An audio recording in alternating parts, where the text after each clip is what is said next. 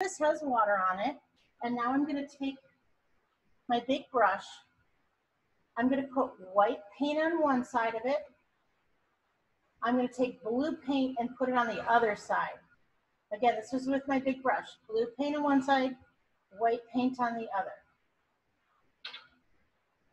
And then I'm just going to streak on a sky to about there, okay? Just going to go back and forth. And I want this to be streaky. I want there to be a lot of white and blue streaks. A wispy sky doesn't look blended perfectly. Sometimes you don't have any clouds in the sky. In this painting, there are light, wispy clouds, so I'm going to leave those streaks in. Streaks of blue and white. Since you guys were so patient with my setup, if you were here in my class, I'd give y'all a free drink. So, Nice. When we reopen, you come in, hit me up, okay? Remind me when you see me. All right. I can't wait to reopen. I miss you guys so much. All right, so nice and streaky. A little blue, a little white, and you can make the sides and the top a little bit darker, and you can paint the sides too. Paint the sides of the canvas, paint the top of the canvas. And I like to make my sides a little darker because the focal point's here. And when you make the sides a little darker, then people can, their eyes know where to go. The darker parts are like arrows. So everyone can hear me okay, right? Yeah. Yeah, thank you so much. All right, awesome. It's a little nerve-wracking when your phone dies and you're about to go on a Saturday night class. You guys rock. My son rocks. All righty. So nice and streaky, nice and streaky. If your canvas is starting to dry out, just pop your brush in the water a little bit and go back and forth some more.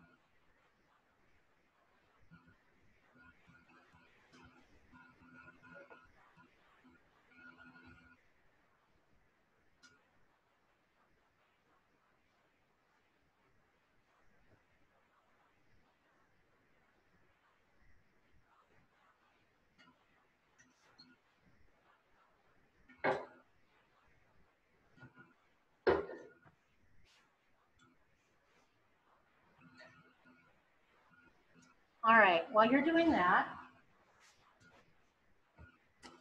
I'm going to tell those folks who are new to Zoom just a little bit about Zoom. And those of you who have been with me before, you can just tune out for a bit. Basically, if you want to chat, then you can go to chat. I'm alone here, so I'm not going to be looking at it too often, but you're welcome to chat with other people on Zoom that have their name listed there, or you're welcome to ask me questions, and on the breaks, I'll try to answer those questions. Another thing that you can do is, depending on your device, you either have a, well, it depends. I'm on a PC. If you're on a Mac or if you're on an iPhone or iPad, your icons, your little symbols will be somewhere else probably. But when I move my mouse and hover up to the, I move my mouse to the upper right side of my screen and hover, I get something that says speaker view. And if I click speaker view, then my face shows up with the painting. If you choose gallery view, you're going to see everyone else, okay? I can also come in here and I'm going to spotlight my video so you see it up close, okay? You can unmute yourself at any time to ask a question. That's actually a better way to ask me a question because that way I don't have to keep watching chat. You can ask me a question, just unmute yourself. And then when you're finished asking your question, put your mute back on, okay? We are videotaping all of our classes. There's a lot of them on YouTube now. I've been loading them for a week. So we're videotaping all of our I guess you don't call it taping anymore. We're recording all of our classes in June. And if you want to do another one, you can just go to YouTube. They're right there, and they're going to stay there forever. Okay, so hopefully I've given you enough time to streak out your background. Can someone who's got their camera on give me a thumbs up if you think we're ready to go on? Perfect. I'm going to go on to clouds. Nice, happy little clouds. Speaking of happy little clouds, I'm a certified Bob Ross instructor. This is not a Bob Ross painting. Bob Ross paintings are done in oil, and when we get started again, I hope you'll join me for a certified Bob Ross painting. Those are 6 hours long in person, and but they're a ton of fun. So I hope you'll join me for that. All right. Okay, so I'm going to show you how to make happy clouds, okay? I'm going to take my medium brush. This is my medium brush. I'm going to take my medium brush and I'm going to put it in the white paint. And I'm going to make several clouds, okay? Several clouds. I'm going to move my sample a little closer so you can see it. Right here next to it. All right. So I'm going to start with one up here, and I'm going to put my white brush, white paint on, and I'm going to circle. And if you think of this like a pile of melting vanilla ice cream, that's the shape we want. Like it's melting on the sidewalk, or mashed potatoes, something like that. You want it flatter on the bottom, rounder and puffier at the top. The reason for that is that in a sky, the wind is blowing across the earth, and it catches the bottom of those clouds and flattens them out a bit, makes them smoother. But on top, there's less air and less wind, so they stay fluffier. We had a scientist in here one time, and he was explaining it to me with the atmospheric pressure, and I don't remember exactly, but just trust me on this one. Every sky has different clouds, but this is kind of a typical one. All right. And then when you paint another cloud, you can paint it only halfway onto the painting, and that looks more realistic than if you push all of your clouds to the middle. Okay? Then it looks like you really took a snapshot of a sky. And you can pull these bottoms out a little bit, and you can, you know, zigzaggy wiggle them out, and that looks pretty natural too. Okay? And anyway, just kind of zigzaggy, and that adds some wispiness to your clouds. I'm going to keep going. This painting has about 5 clouds, something like that. So remember, your clouds can start off the painting. Like this one would be like right up here. Okay. And then wisp it out, wisp it out. Oh, I think I'll do another one here. I'm just turning and twisting, and then I fill it in. And it's just in the shape of melting ice cream on the sidewalk next to a historic hotel. All right, nice. I used to say that it was a snail shape, and then I had a whole class once that painted snails in their skies. And then I went, no, that's not a good way to describe this process here.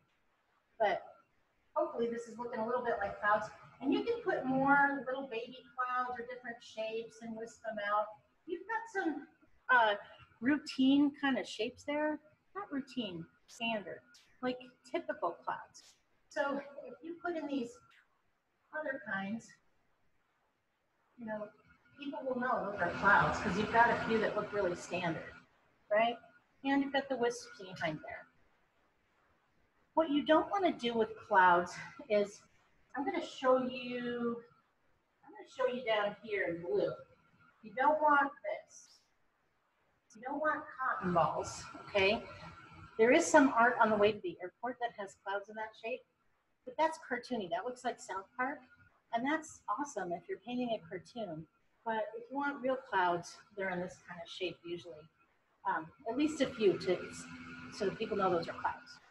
Now, what I also want you to do, make a little pile of a little, about 3/4 white, and just, this is just a tiny bit, and just a hair of blue, just the tiniest amount of blue. And what I'm going for is the palest blue I can make. And I just need about a dime size of it. I'm going to pick that up, and then I'm going to put that on the underside of the clouds. It should just look slightly darker than the underside of the cloud.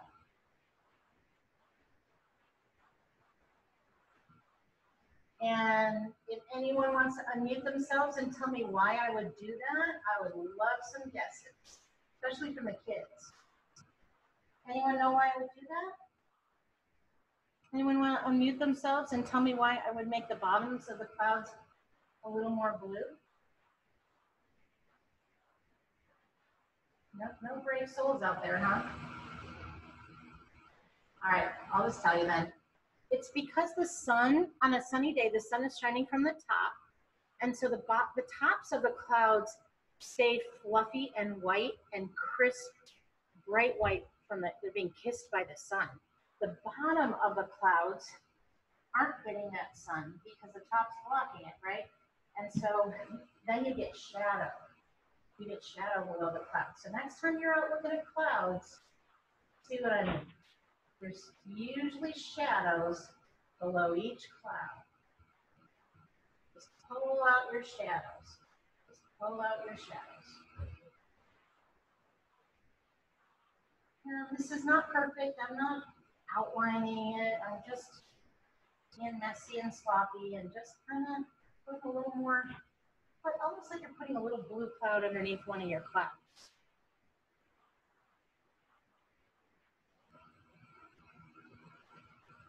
A lot of blue there, so I'm going to put another little cloud.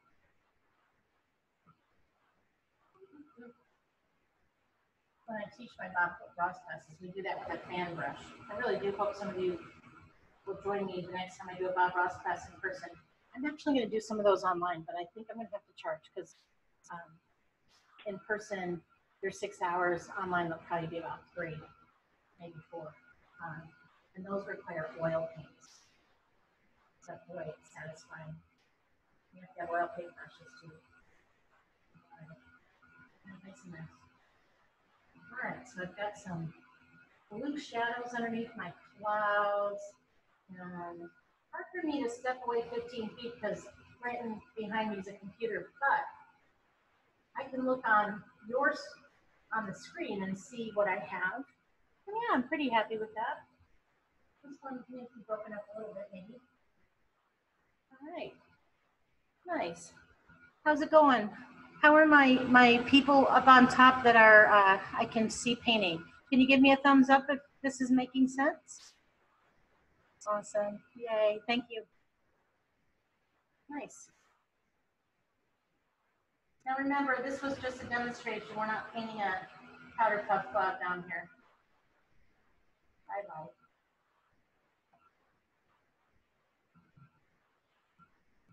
right. I'm going to give you a few minutes to work on your clouds and your shadow, and I'm going to pour myself a glass of wine. And then we'll start again in a few minutes.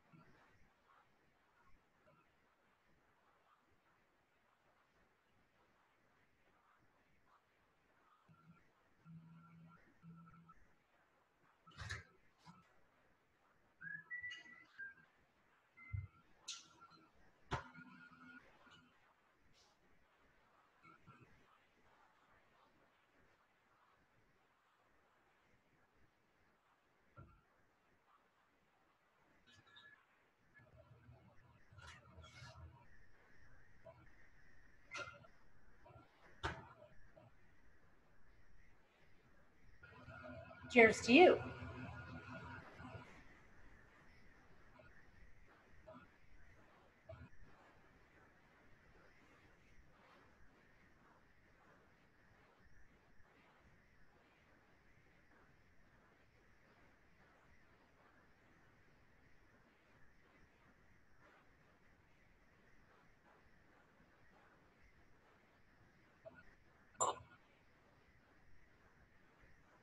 So I'll give you probably 3 more minutes to catch up on your background and your clouds.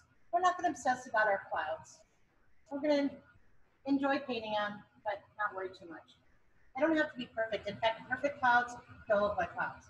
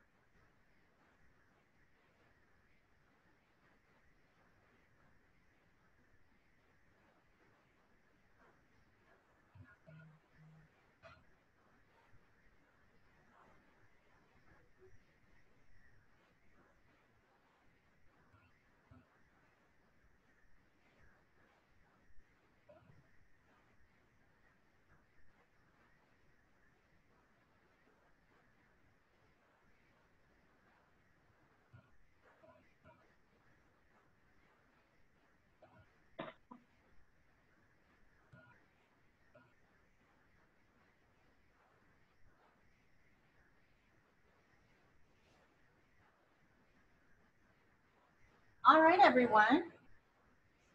However your skies are, don't worry. Put your brushes in the water, give your brushes a cleaning, and we'll go on. You don't have to clean them perfectly. We're going to be using similar colors in our mountains, but just give them a swish.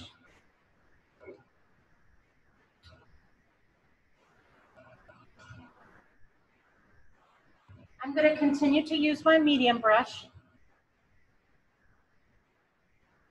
Actually, you know what? I just looked. Let's do the bottom before our mountains. I don't know. Can I take a poll? All right.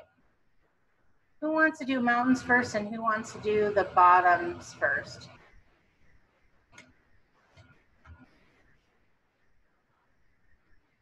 Bottom.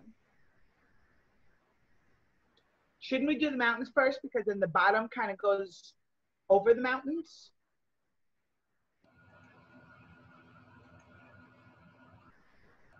Maybe? Mountains. Mountains. All right, that poll thing's taking too long. Mountains. Mountains. All right, I hear mountains. All right, ready? All right, so take your medium brush and put it in straight white. Straight white. Straight white. These are snowy Colorado mountains. All right, now about mountains. Let me show you how not to do mountains. Don't do what I do. Just watch what I'm doing and don't do it, okay? Don't do this, okay? See how uniform those are? That's Charlie Brown's shirt, all right? If you're old enough to remember Charlie Brown, that's his shirt. Or it's South Park. It's cartoony, it's not real. Real mountains aren't perfect triangles. You know, the bottoms are not perfect triangles, they're not teepees. Each one is different, has its own personality, just like people. Some are tall, some are short, some are fat, some are thin. Some are bumpy, some are smooth. So we need to make each one different. So I can start with this one, and I can make that one a little taller than the rest. And I can make this one go off to the side a little bit in a believable way. This one, I like how it's going off the side, so it looks like I have a snapshot, just like I did with the clouds off the side. I kind of like that, okay? But I don't want two mountains the same height. And this one, it's gonna have a double peak, okay? So make each one of your mountains a little different from the rest, okay? Maybe this one's also tall over here. It should be different heights, just think like people. Different heights, different heights, different widths. Some are bumpy, some are smooth, some are steep. Maybe this one's really steep. The rest aren't. So just make your mountains not uniform. And each one of these valleys in between should not be at the exact same spot. This one's high, this one's low. This one's even lower. So I'll give you a minute to do that. I would recommend outlining them first, and then turn my fan back on. Outline them first, and then fill them in.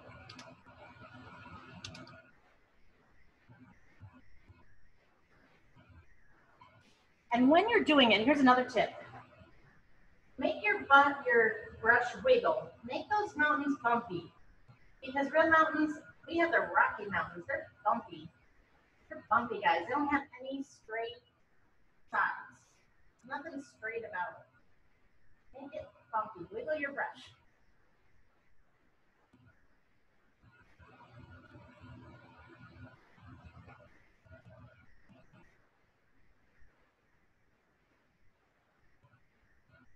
Now my mountains are more realistic and my clouds are more realistic.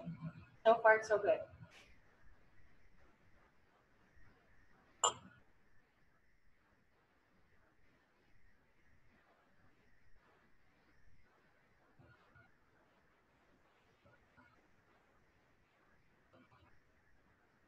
While you're doing that, you're filling in your mountains. I'm going to go show you a Bob Ross painting. I'll be right back.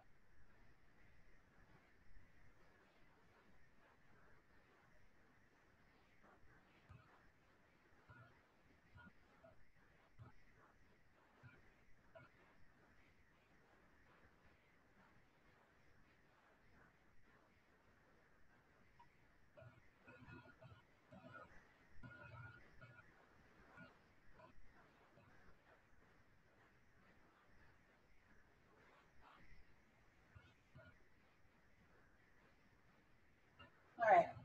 This is my Bob Ross painting. I painted this one. Bob didn't. This is typical of what we do in our class, our Bob Ross class. But the reason I'm showing it to you is I want you to see that if you were to look at this, probably what you would think is, oh, those mountains are white. Because your brain thinks of snow as white. But really, it's not white. Really, on this side, I have white, and I put in the teeny tiniest, just ever so small amount of red in it to make it the palest pink you can find. And on this side, I put blue in it, and it's really like baby booty blue. And then it's over dark background, so there's really 3 colors in those mountains, and that's what makes them pop. Now this is oil painting, but we're going to do something kind of similar with acrylic. I just wanted to show you that when you look at a mountain that's snowy, your brain says, oh, it's white. And then when you really learn to look at it, there's lots of different colors in it. So hold that thought. All right. Now this is our acrylic sample, okay? And again, this side has the smallest amount of pink. Not sure if you can see these highlights. There's the smallest amount of pink in there. Don't add it yet because I'm going to tell you how, okay? And then the other side, this has gray and a little bit of blue in it. I'm going to tell you how to mix those. Don't mix them yet. But I just wanted you to see that when you're making a mountain, each side has to be slightly different colors or it won't pop out. All right. So we've had Cloud 101, we've had Mountain 101, we're going to have Tree 101, we're going to have Columbines 101. Fun night. All right. So I cleaned my brush a little bit. It doesn't need to be good because I'm going to use white. Now, remember that pile, that light blue that we had? I'm just going to scoop a little bit of white in it. It's probably dry by now, but I just want that really pale light blue. And then I'm going to take a speck of black. And when I say speck, what I mean by that is it's so small. It's like an ant went through your backyard in April and stepped in mud. And the amount of black paint you want is what's on an ant's foot. Just the tiniest amount. A flea, a sesame seed, just a little bit. We're gonna make that just slightly gray. Black goes a long way in these colors. So the tiniest amount of black with the tiniest amount of blue, and then white. So you have a gray blue. That's what we're going for. A very, very pale, mostly white, gray blue. That's going to be our shadow side. Okay? It's a gray blue, very, very pale. Okay? Now, on my mountains, each side is either going to be in the shadows or the light. And I don't know where the light's coming from, except I think about it and go, oh, the clouds are brighter at the top. So the sun is coming from the top. And then I think, is it brighter in any one direction? Not really, but maybe a little brighter in this direction. So if that's the case, actually it looks a little brighter in, this direction. If that's the case, then the other side of my mountain, the right side, is going to be my shadow side. It doesn't matter which one you pick. Just pick one. So if I'm picking the right side of my mountains or the shadow side, every mountain has to be shadowed on the right side. Okay? Whatever side you pick, stick with it on all the mountains. So here's an example, and I'm just going to wiggle on a little of this gray paint all the way down on one side. I didn't put it here because there's another mountain there, and this one's going to be in front. I'm just taking a little bit of that gray paint, and I'm only doing it on the right side of each mountain. This one's going to be the right side. Now, I'm making mine a little darker because I wanted you to see it. You don't have to have your gray that dark, but I really wanted you to see what I'm doing. Okay, and so on the right, always go on the right, always the right. And don't make it a perfect line. You want that wiggle wiggle. You want that Harry Potter scar there. You want this line to be wiggly, messy, not uniform. Okay? All right, good. Like I said, that's darker than you might want to do it, but I wanted you to see it. All right, good. Now then you clean your brush. So notice only the right side of each mountain has that shadow on it. That's my shadow side.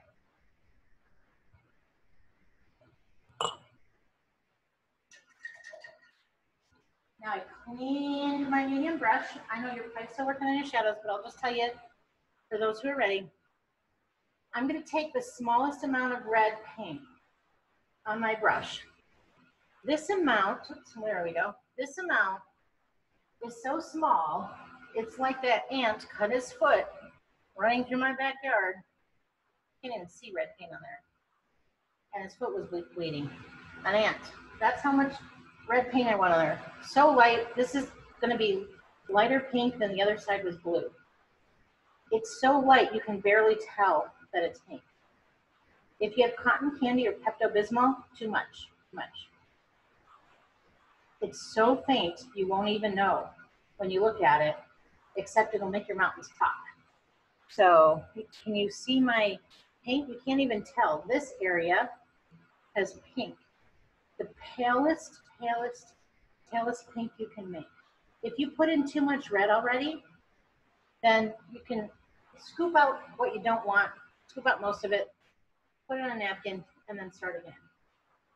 All right, so this is so pale you can barely tell it's pink. And then I'm going to do the same thing. I'm going to wiggle down the other side. And I don't have to fill in every spot. In fact, it's better if you don't. And you can't even tell. You can just tell this is a slightly different, looks brighter than this. That's the idea.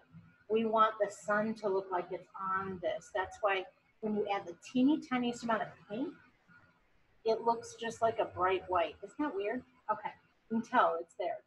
It's not here. This one's really sticking out. All right. Now, if you make Pepto-Bismol, if it's too pink, put it on, let it dry, and then come back over it later with some white and just leave it choppy. We don't want everything covered. We want lots of chop. And what I mean by chop is like areas that aren't filled in, because a little bit of that blue background in there is a very good thing.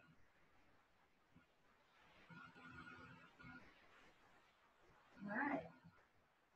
So now my mountains look a little more 3D, don't you think? I think so. Kind of fun. When I learned about that, you can even, with your small brush, you can even put a tiny bit of that on top at the very tips. I mean like lace on top of your clouds, and it makes those pop a little bit too. But don't spend any time doing that. We're not going to worry about that. But just at the tip, tip, tip where the sun is kissing it. And I would have thought, somebody asked me before I saw Bob Ross do that, if I would have thought that, yeah, the color, I would have guessed yellow, right? Like sunlight, but no, it's got a little pink. I don't know why. But it just makes it pop. And it's the slightest amount. It's barely nothing.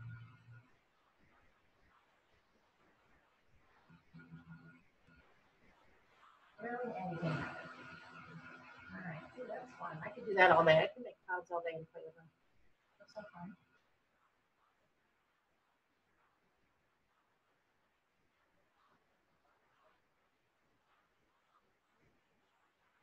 Let me storm clouds.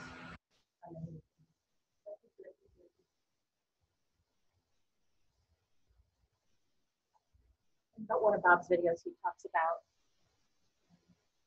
being clouds all day and then wiping them off your canvas in soil, deep soil, painting them one day, and wiping off doing it again.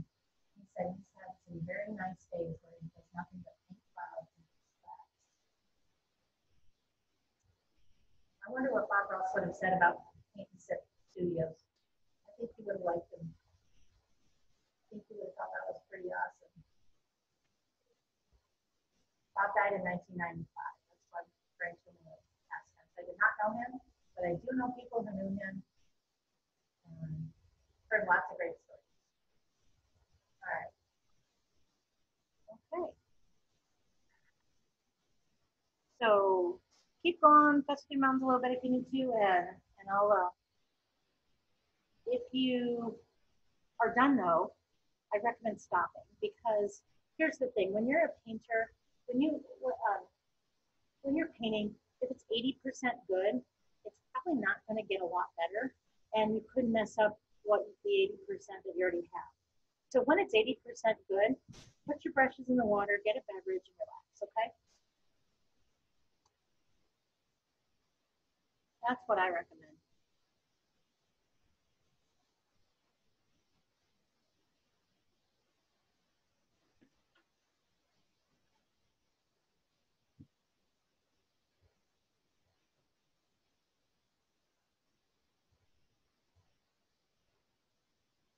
Make sure those lines are wiggly. Don't have a line that's, dividing your mountain in half exactly. That's what I'm trying to avoid here. I'm deliberately trying to mess up my lines a little bit. I don't want it to be like a dividing line. That just doesn't look natural. You want it to be wiggly and curvy. Because in real mountains, there are all these peaks and valleys and ridges, and nothing is perfect. If you make it perfect, it won't look real, or nowhere near real. That's too steep, so I can make it less steep. I just do that by scrubbing a little bit of it out. Wow. Too gray. A little less steep by just smushing a little bit of that gray near the bottom, and it won't make it too.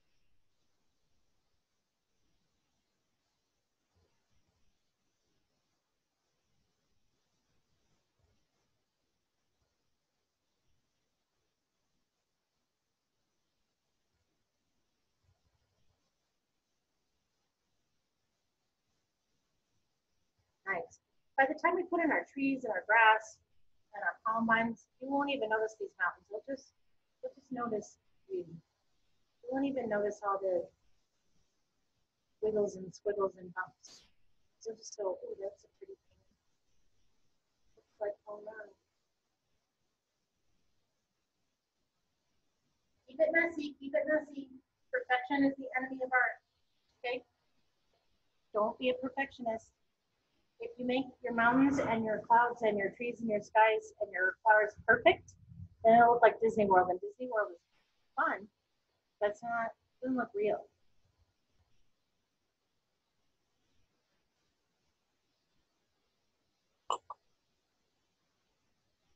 All right. Raise your hand if you need more time. Got it. All right. No problem. I'm just going to sit and drink my wine and relax after that uncharged phone thing. And cheers. Is anyone celebrating anything tonight? If you are, will you unmute? Let me know.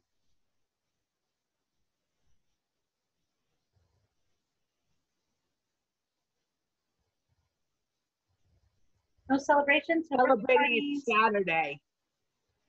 Celebrating it Saturday. Let's see. I can't hear. I see someone talking, but I can't hear them.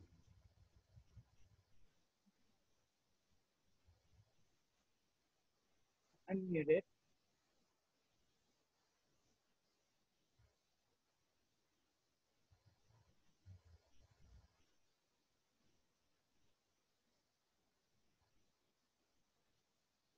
You can tell me in chat if you want.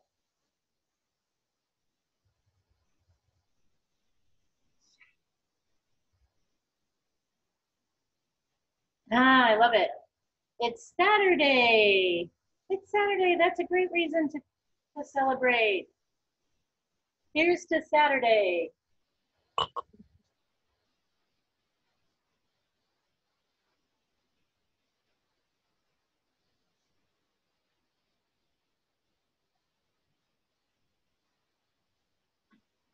Okay.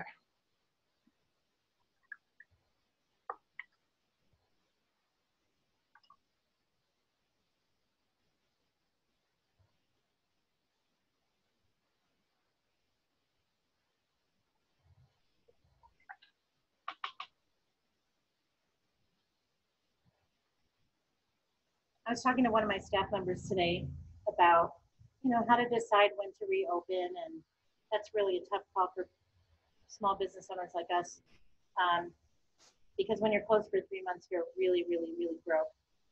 But on the other hand, when you care about your staff and your family and your customers and their families, it's a hard call because none of us want to expose anyone else to an illness or be exposed to an illness. Where was I going? Oh yeah, celebrating. And what we decided in our call was it doesn't matter. At the end of the day, at the end of our lives, we're not going to remember if we opened beginning of June, beginning of July. It doesn't matter the date. All that's going to matter is that we survived it and that we're safe and healthy and our families are safe and healthy and the people we love are still in our lives despite all of the stress and the struggle and our times. And as a staff, we're really grateful that our customers are still showing up to our free Zoom classes and letting us know that you haven't forgotten about us. And I'm grateful to my staff, to my family. And even though these are stressful times and arguments are more likely to happen during these times, hopefully we're not the only family going through that. But at the end of the day, all we have is each other. So here's to you, here's to your families, here's to friendship and community. Cheers.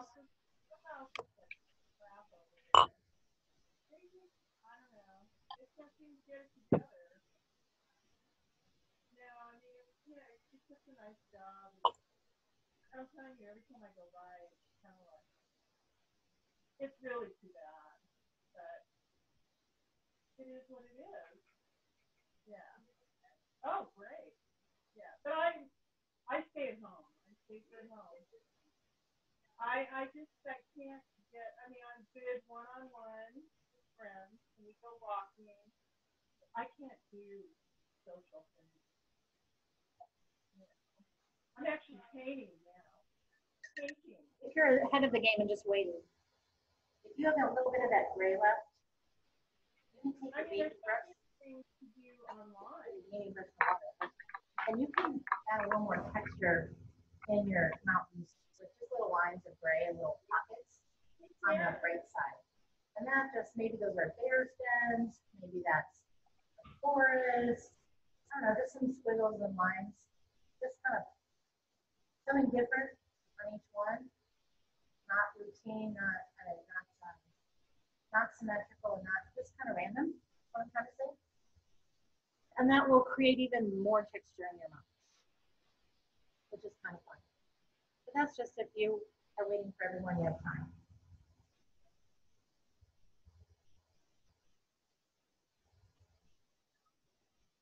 All right, so I think what I'm going to do, I think I'm going to get started on the bottom. And if you're still looking at your mouth, no problem, it's okay. Because the next part's going to be easy and will take a while. So I'll just go ahead and show you that. If you're not caught up, that's okay, just walk. All right, I want to show you how to mix your paint. The sample paint has phthalo green. Phthalo green is a cool green. And what I mean by that is it has blue in it, okay? So it's more green of a blue, if that makes sense. It's a greenish blue. It's kind of like the color of our Colorado blue spruce trees. If you add a lot of white, you'd get teal. So hopefully that makes sense. Sort of like an evergreen, I guess. So anyway, the way I'm going to get that particular shade of blue is I'm just going to add, I'm going to first take a scoop with my big brush, I'm going to put it on my plate somewhere, and then I'm going to add just the tiniest amount from the side of my brush. Don't go right in the middle of your yellow, just go off to the side, take it from the side, so you don't contaminate all of it. So we're just going to put a little yellow, and I'm going to mix it in with that blue. And I'm going to get a green that is not tiny green. In other words, it's not the greenest green. It's got a little blue in it. It's a little darker because it has more blue. I hope that makes sense. And that is how we approximate phthalo blue. When we do our Zoom classes, we're using just the primary colors. I think it's worthwhile to learn to mix. Okay, so that's a green. It's kind of hard to see on camera, but it's a dark, mostly blue green. And what I'm going to do with that green is I'm going to take that big brush and some of that green, and remember our horizon line, I'm going to make grass with it. Sometimes I'm going to hold my brush this way, up and down. So it's like a knife blade. Sometimes I'm going to do it that way. I want to vary these strokes a little bit. Do it that way. I'm sticking below the horizon line. I'm going to do a bunch of those that way. And then I'm going to add, to do it in 3 steps. I'm going to add a tiny bit more yellow to that.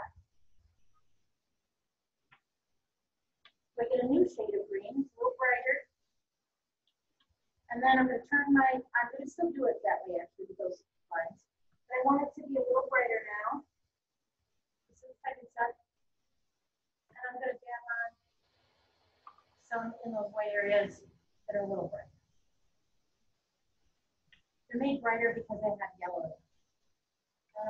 Do a bunch of those. I'm still going to leave some white spots. I'm not going to fill in all the white spots. So I'm adding different shades of green to create texture and more of a three-dimensional look. And these are just dabs. They're about, I'm just tapping the brush with that color and pulling down about 1 inch. Make that shape. Okay. So I've got the more blue green and I've got the more yellow green. Okay.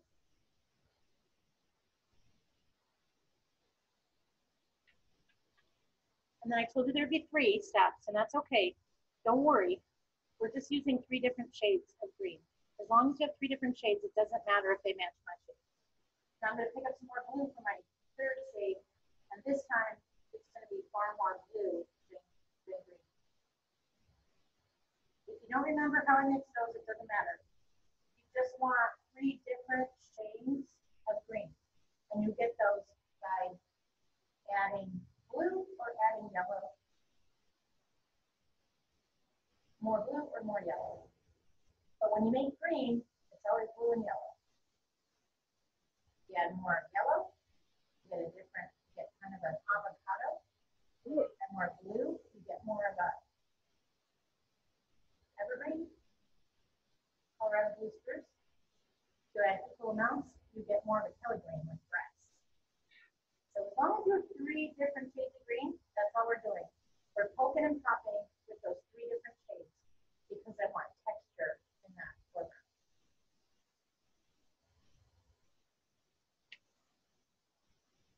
And I'm going to just keep dabbing in until the white spots are filled. I'm not going to go back and forth. I'm not doing crisscross. I'm doing that dabbing motion. It's a vertical motion, pulling down about an inch as I go. Maybe half, something like that. An inch is from one knuckle to the next on your finger. So, not an inch. You got small knuckles. Maybe that's a half inch. So tap, tap, tap, or a dab, dab, dab. And because we have those 3 shades of green, we're getting texture. It's not a flat. It's not like I went like this with 1 shade of green. One more nap for that.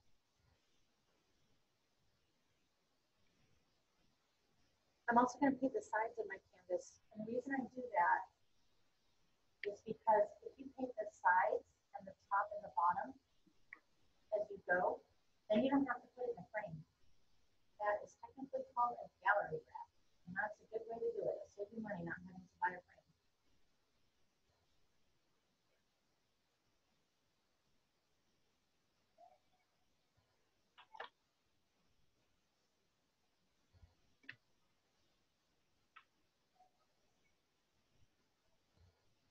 And if you have some white spots in there, just a few, that's fine. That's cool.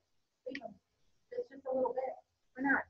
That just adds some highlight and variety and variability in your foliage. That almost looks like a forest, doesn't it? Tips of a forest. And this looks kind of like mist. So I'm digging that. That's a hippie word. Things I like it. All right, I'm gonna make sure that that line's not too straight. Nature is never straight, so I can add a little bit of variability in that line. I don't want a straight horizon line. I want some bumps, but there might be foothills in there. I'm just tabbing on, making sure that horizon line is not too flat. Maybe it curves up on the sides. Directing your eye towards what you want to help you with. I like that. I like that a lot better to have a little bumpiness in that horizon line.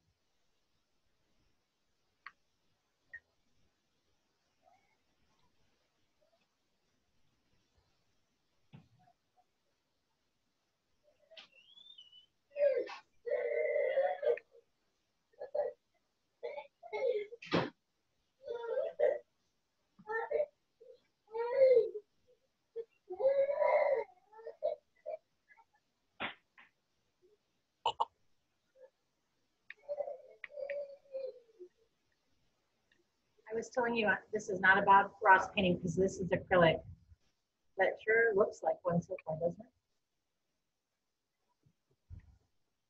Similar composition.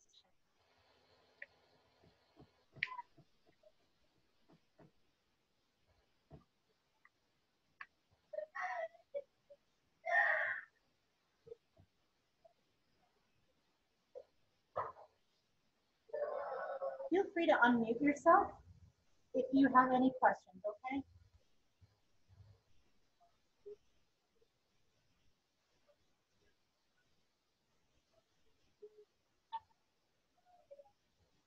you know, if you put a bird in this sky right now, you would have a pretty nice completed painting.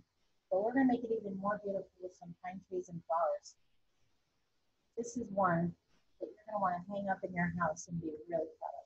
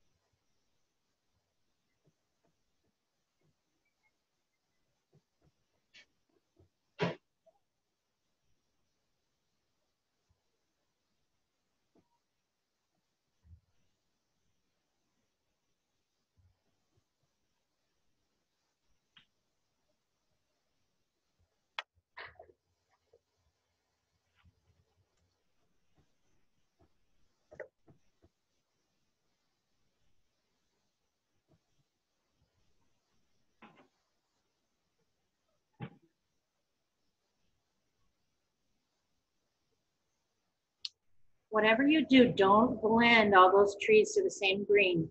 You want 3 different shades of green. Mine is really messy looking up close. Hi. From a distance, it looks like a forest, but up close, it looks like a classroom of preschoolers wipe their fingers on it. Trust me.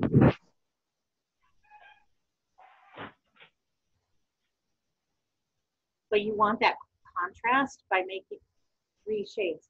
Anytime you're painting with nature, if you want to make something look 3-dimensional, if you have 3 different shades of color in the same object, you can make it pop. If you have, you know, your base color, your medium color, and then a shade lighter and a shade darker, add a little white or yellow to make it lighter, add a little black to make it darker, and you can paint anything and make it look 3-dimensional if you try that. But this time we just use yellow and blue, different shades.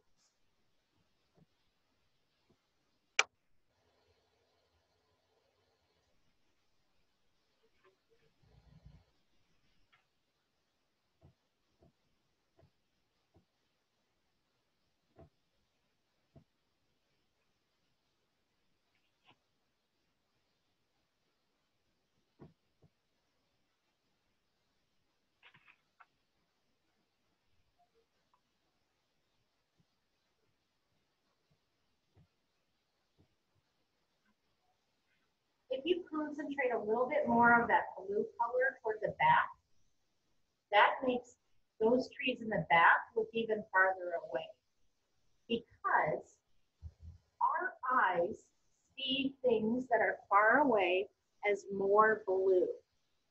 So anytime you're painting a landscape, like something outside, if you add more blue to it, that makes it look far away. Our eyes do that. Clouds look blue if they're far away. The ocean looks blue because what you're seeing is far away. Mountains look blue or purple, purpley blue, because they're far away.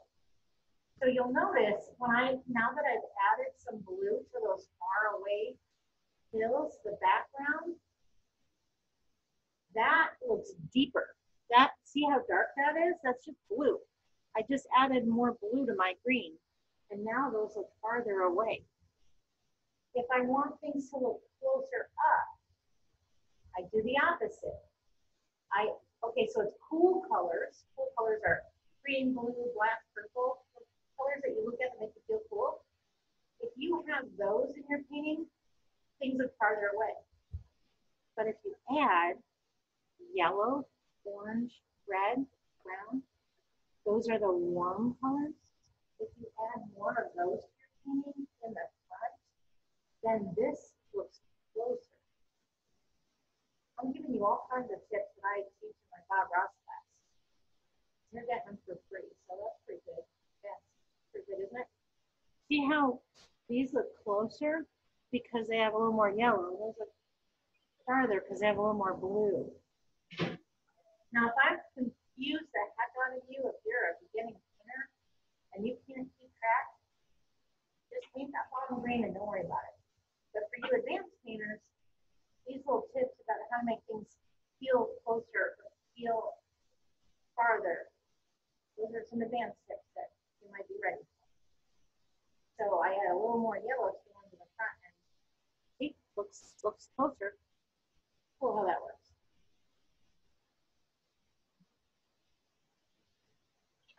Bob.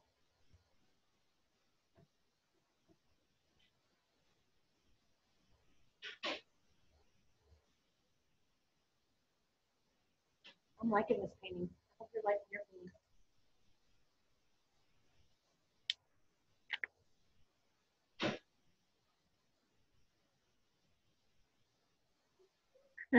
This is far more complicated than the original. I think I'm teaching a Bob Ross class because I miss it. Anyway, stop adding paint to your foreground. If it's filled in enough, put your brushes in the water and walk away because we have to let this dry. We just have to let it dry before we put on our trees.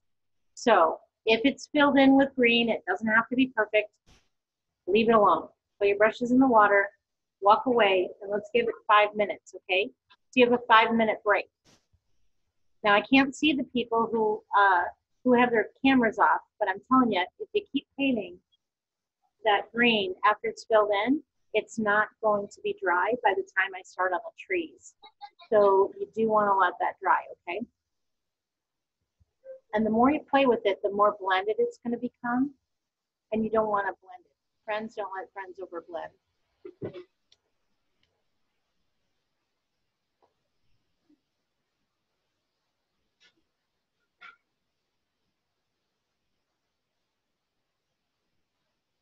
Okay, stop. So 5 minutes, get up, walk around the room. Here's my philosophy about painting.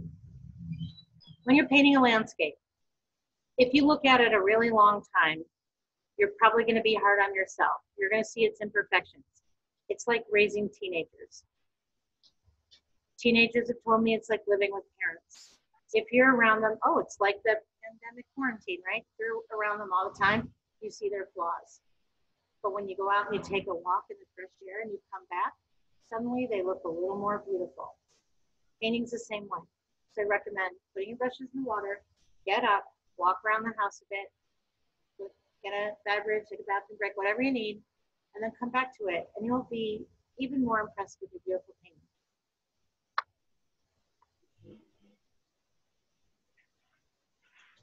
So however long that break is, make sure you at least get up and move around a little bit.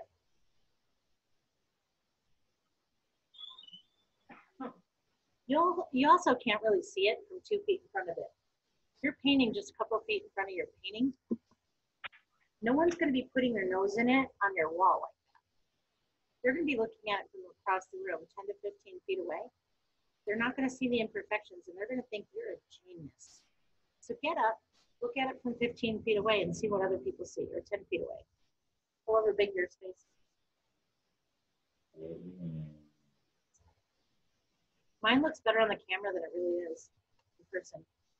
Because I've got about 3 feet here and then 3 feet in, you know. So it's almost like you're looking at it from 6 feet away. It looks better farther away than close up.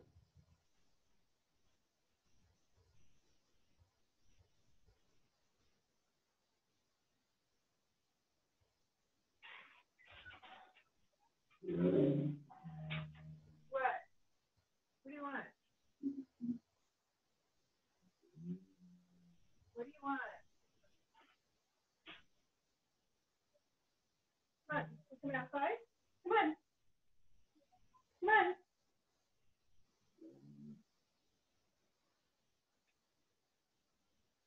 No.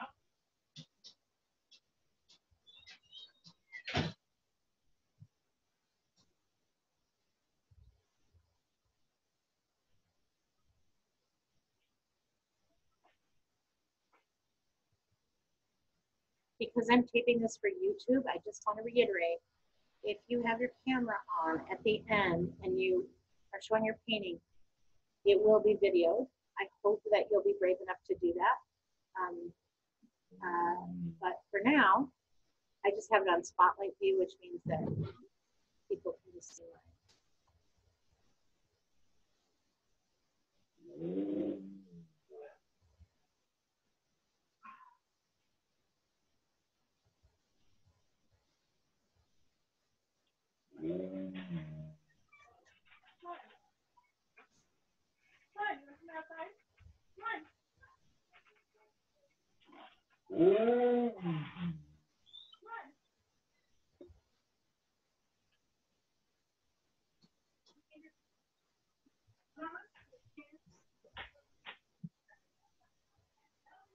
Anyone want to see a magic trick?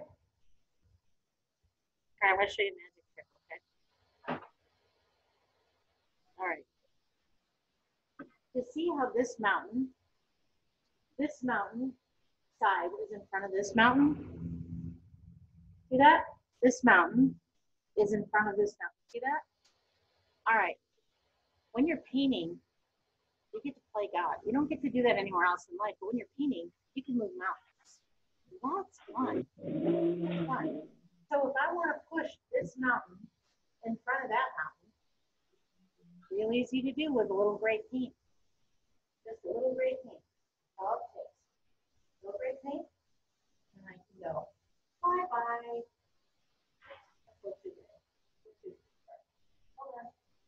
I can say bye-bye. Now you're in the back. Sorry, you were pushing too much and I gotta go to the back. You don't get to do that anywhere else in life. When you're painting, you get to play God. And you get to create mountains and put them in the front or in the back, wherever you decide. And man, I just love that about painting. I actually really like the little ones. They're kind of the underdogs. I could let that dry, and if I let it dry and put a little more white down here, then I push that one back. Anyway, it's kind of fun. Fun little magic trick. I can push this mountain behind this one. There's another magic trick. Ooh, all right, I just pushed them back. They're fighting to be for some money.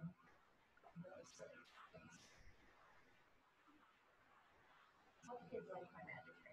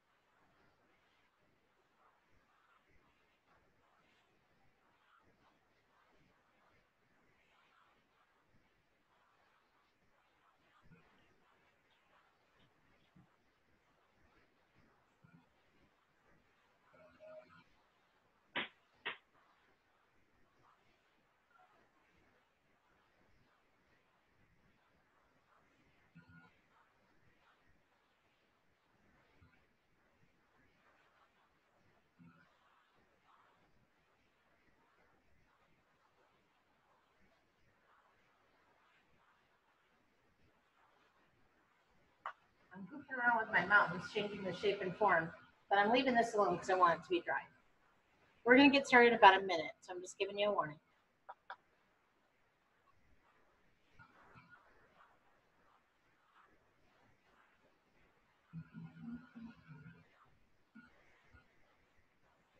If we were at my studio right now, there'd be music playing. It's so weird to paint without music. But the reason I do it is when I put this on YouTube, they don't like other people's music playing because it's going to create copyright violations. So we don't put on music when we're painting these.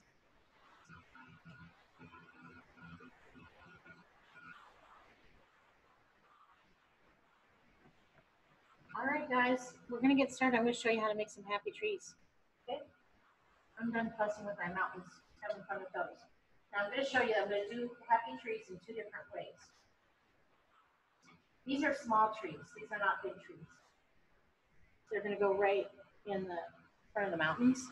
So I'm going to use I can use one of two brushes. I'm going to show you both ways. This is my small brush. Hopefully you can see it.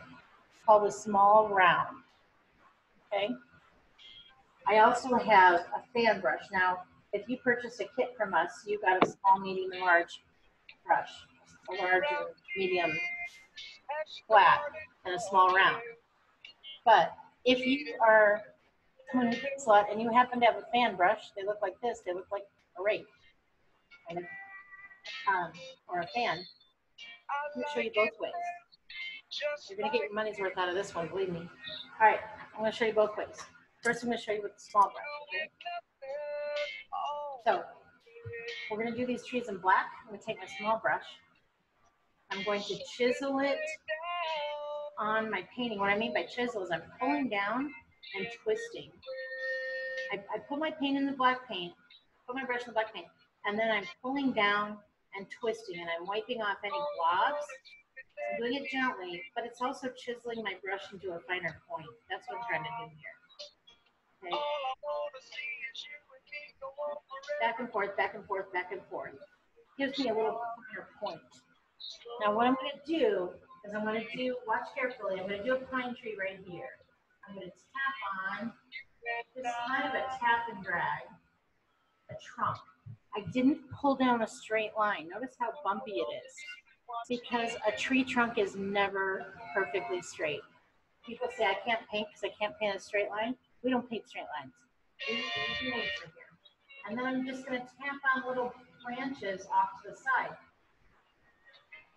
And as I go, a pine tree has branches that get longer as you go down. I'm kind of zigzagging back and forth, but I'm not connecting my branches because I don't want it to look like a true zigzag. I'm just alternating the sides and pulling down from that trunk. Pulling down and out so that the lower branches are wider. And if you have spaces from the trunk, that's okay, no problem. Make sure there's a point at the top of your tree because your eyes think if they see a point, it's a pine tree. Leave spaces in between each branch. That's where your birds fly through and build their nests. If you have your branches too close together, then your birds will go into that like a brick wall and they'll fall and die and you'll have to clean it up. I always say they'll be all over my studio floor, but since you're home, you won't clean it up at home. Don't do that to the birds, okay? Leave spaces between your branches to build a nest. But you also want enough branches that it doesn't look like a ladder. I'm going to do that again for those who might have missed it. I'm chiseling my tiny brush on the side of my plate. I'm going to put another tree right here. I'm taking advantage of where the spaces are on the trees. In my mountains. I made a bumpy, I tapped in a bumpy trunk. I'm going to start at the top. I'm going to drop down a little bit so my top of my tree has a point. And then at the top, I'm just going to put little baby branches. I'm going to drop down a little bit more and a little longer, just a tiny bit longer. Can we mute the music? It's really hard to hear the instructions. And it looked like some bear climbed up there and broke a branch. They don't have to be the same number of branches on both sides. In fact, if you don't have the same number of branches on both sides, it'll look more natural. So let's say there's a little gap there because some bears were playing one day and they broke off a branch.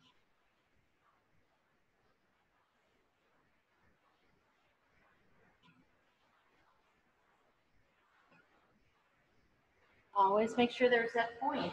You can see the difference. If this doesn't have a point, it looks like a bottle brush. If I don't know if anyone knows what a bottle brush is anymore. Whatever.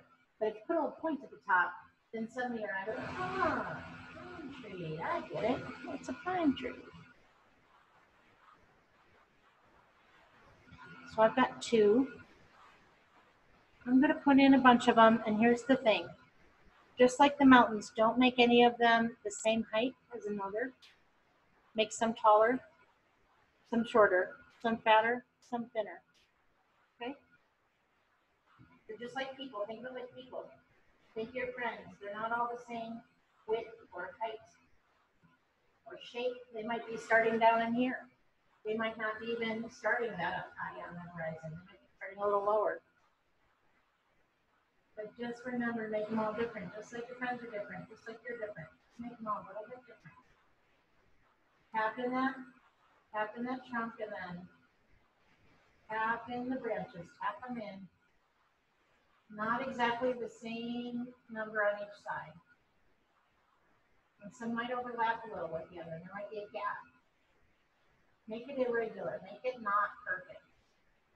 And then here's another thing. When you're painting a pine tree, you want to make sure to bring those little branches all the way down to the bottom. Okay, and the reason for that is in a city park or on your lawn, people remove those branches off the bottom so they can get a lawnmower under there. Or maybe it's like a Christmas tree. Everyone knows what a Christmas tree looks like. They remove the bottom branches so you cut it down. But if you're out in the woods, those branches are basically resting on the forest floor. So don't put a stump. Don't put a line down below indicating the trunk where the branches are, because that just won't look natural. All right, each time I'm chiseling my brush again, I'm tapping on the trunk. I'm putting little tiny baby branches on the top. Tapping them in, tapping them in, tapping them in. This is kind of messy, and that's okay. Don't make them perfect. That's fine.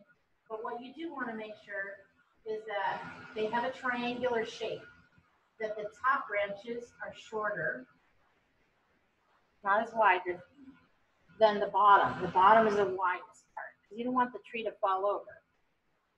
You also want to make sure there's spaces between your branches so the birds can fly in and build a nest. You don't want a big black triangle there.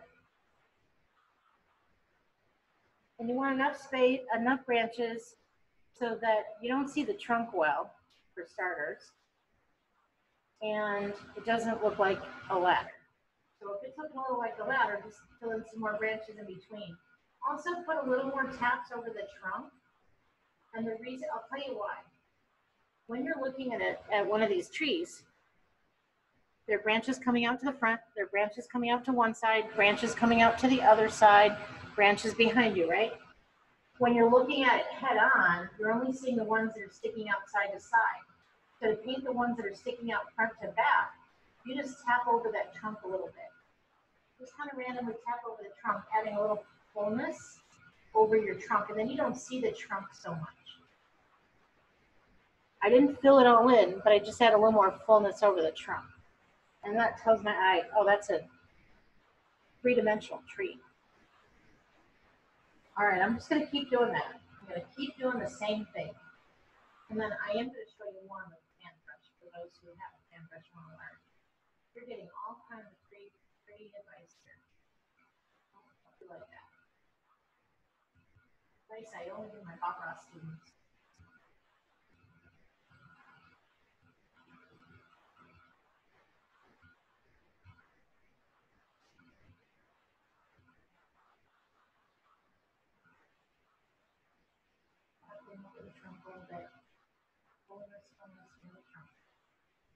All right, so for those of you who do have a fan brush, I'm going to show you how to use that. Most of you, I don't expect will have a fan brush laying around, but I'm going to show you if you want to see. So here's my fan brush. The rest of you can ignore me and just paint more trees. And make sure you put them different spaces apart, different heights, okay, and different widths. So if you're using a fan brush, I'm just going to show you how. I'm going to wipe it on my black, flip it over. I love fan brushes. And if you're investing in your own paints and brushes, get a fan brush. There's so much you can do with a fan brush. You can Google how to use a fan brush too. I love them. They're great for animal fur. They're great for grass. They're great for pine trees. I think my favorite brush is a fan brush. All right, some people don't like them. I don't know why. I don't get it, but whatever. Some people don't like ice cream either. All right, so here's how I'm going to make a tree with fan brush. Let's see, where do I want the tree? I want to put it in a weird spot, guys. I'm going to put one Over here. All right, it's gonna be tall. So I popped on my trunk. I'm gonna drop down a half an inch. And then with the corner, see how I'm holding my fan brush? With just the corner, I'm gonna tap on back and forth, zigzagging, but zigzagging to a point. I don't want to look like real zigzag. Same thing as I did with my small brush, but this time I'm using a fan brush. Now as I get farther down that tree, notice how my brush is rotating because I'm using more of that brush as the tree gets bigger. And my branches need to get bigger. So these two trees overlap, and there's nothing wrong with that, because in a real forest, they overlap. In fact, I might put a tall one back over here, and I'm just going to do one side of it. There's my hand brush tree. Messy slope. And then drop down a half an inch and using just the corner of my hand. And back and forth. Making them come out a little farther each one. Now, the reason why this tree is so tall off to the side, it creates a frame. Creates a frame for my painting. What I mean is, when you have tall things on the side, it directs your eye to the middle. That's kind of a fun trick. So I'll put one over here too. It's only half a tree, because that's all I got over there, space. So, sides. I'm using just the corner of the brush at first. And as it gets bigger, my brush starts to rotate. Now it's this way. Go this way. Just swallowed up that little tree, but that's all right. Maybe it's mom and a baby hiding under a skirt. All right. See how nice having two tall trees on the side really framing the painting? Again, this doesn't look like the original, but they're learning some advanced techniques here. Ooh, okay. Now, I'm going to put another fan brush tree right here, a little baby guy. My fan brush has a curve to it, so I can play with the ferrule a little bit. But since it has a curve, I have to be careful. It's not going to make a real thin line. Every fan brush has its own little quirks. One right there. It's just like the others. That one was made with a fan brush. All right, I'm going to do another one over there. You guys just keep filling them in, make sure they're different sizes, different heights, different widths, and different spacing apart. Now, I'm tempted to put another one right there, but you know what? If I did, I wouldn't look real natural.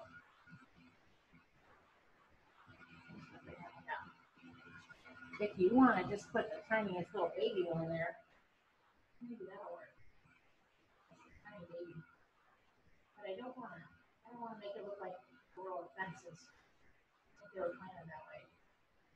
All right, there you go. Got taller on the sides. I got a variety in the middle. Frames it. You can put in one tree. You can put in 3 trees. You can put in 5 trees. You can put in 7 trees. I don't really care. But don't make them symmetrical. You don't want them to look like a fence or a row of trees that are fake. You don't want them to look like Disney World. Different heights, different widths, different spacing will make it look more natural. Now this paintings look a lot more like a Bob Ross painting than the original, so sorry about that. Or maybe you like that. So I'm gonna let this dry. And the reason I'm gonna let it dry, I'm gonna take a 5-minute break. I'm gonna let those, maybe you'll need 10 if you're still working on your trees. But I need them to dry because I don't want to take any chance that my beautiful pastel purple Columbine flowers are going to have black. I want to make sure that's good and dry and I'm not picking up any black paint when I put in those pretty little flowers, okay? All we have left are flowers. Flowers have a little bit of detail in them, but it won't be bad. You guys are doing fantastic, I'm sure. So if you want to get up and change your water, this is a good time to change your water after you put in your trees. Clean your brushes and then get some more water. Let's give you 10 minutes, okay? You're going to finish your trees, you're going to clean your water, and you're going to come back ready with a dry, hopefully dry painting. You can put some flowers in the foreground. Okay?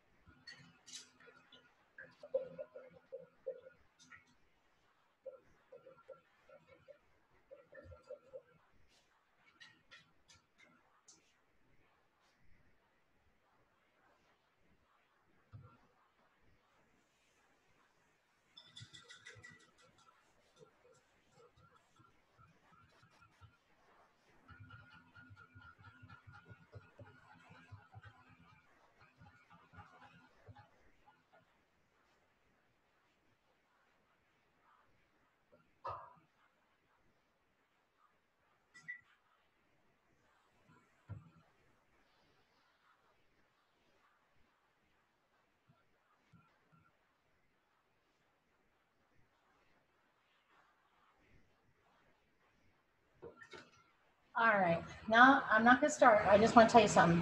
Now that we're 3/4 of the way into this painting, we picked a hard one. But I love this painting. It's one of my most popular ones. So however it looks, just hang in there. Hang in there. The focal point's gonna be those 3 big flowers in the front. And no one will even notice if you made any mistakes in the back. So don't worry about a thing, okay? All right. I'll give you more time. It's okay.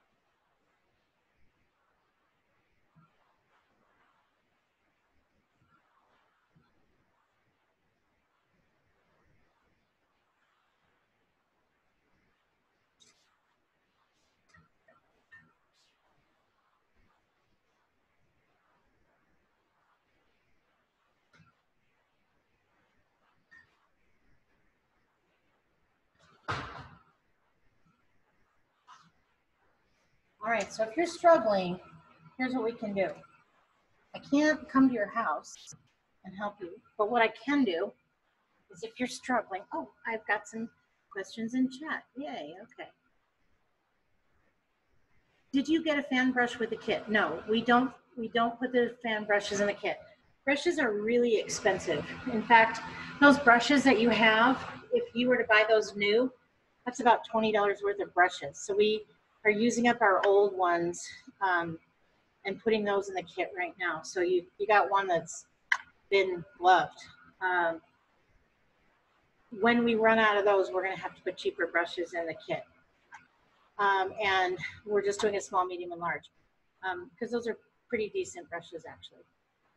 All right, Could we please turn off the music? It's hard to hear the instructions. I don't hear any music at all. So I'm a little confused about who's got music playing. If you are not muted and you have music playing, will you please mute yourself? Oh, it says they turned it off. Perfect. Thank you. It might have been me humming. If you heard a painful noise at some point, it might have been me humming. Sorry.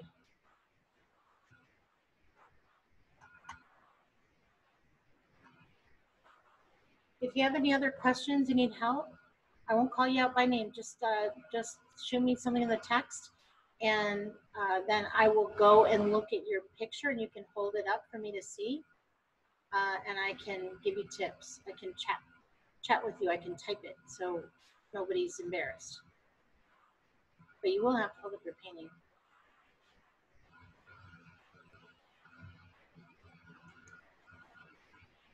When you ask questions about the class,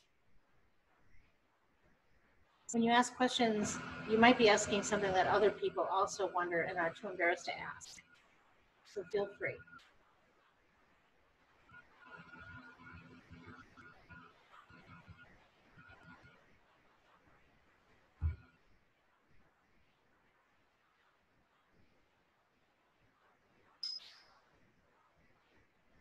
All right, so I'm going to give a new instruction, but this is an easy one, and you don't have to be ready for it, okay?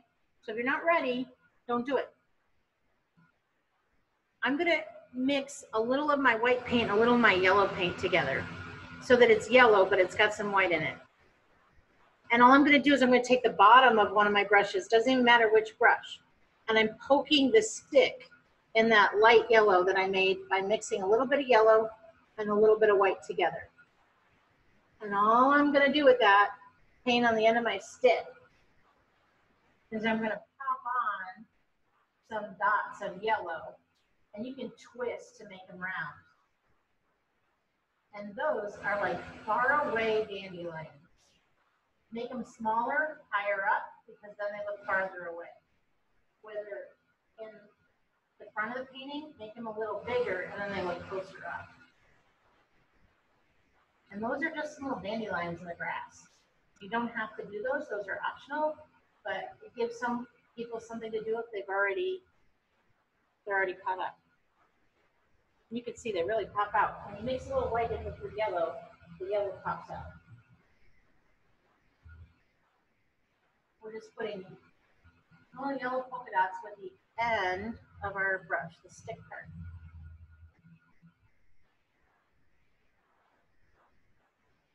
Little bigger ones in the front, little smaller ones in the back. Oh, there's some dandelions or wildflowers, I don't know what they are. But they just add a little prettiness to our painting, and then I'm going to let those leave them alone, let them dry. Don't make them too big. You know, another thing that I learned about painting wildflowers like that, I'm going to show you one more thing.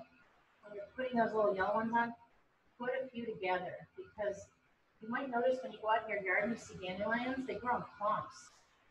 You might have some clumps and then walk 6 feet, not see any, and then have another clump, because that's where the seeds fall. So clump them, put little clumps together. Anytime you're painting wildflowers, put them in clumps. Maybe there's one lone one out there that's kind of sad and lonely. The other ones, give them friends. Random. So maybe one has 1, maybe one has 5. Maybe another one has 4 or 3 together. But some of them should have clumps. Everything reminds me of social distancing during the pandemic. It's kind of like the houses right now. You might have one person alone, you might have 4 people, and they've gotten to know each other really, really well these last 3 months. So just little clumps together. Whole family. Every family's different. I have a different number of people. Whole families, dandelions. Different sizes too. Maybe I have a mama and a daddy and a baby and an aunt and whatever.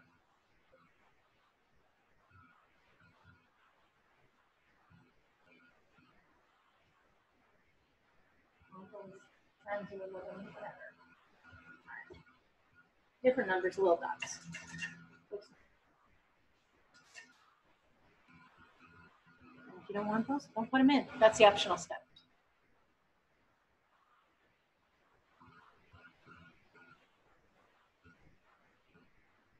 All right. You guys ready to paint some purple flowers, or do you need more time on what you've already done? 5 more minutes? All right, I'll give you 5 more minutes.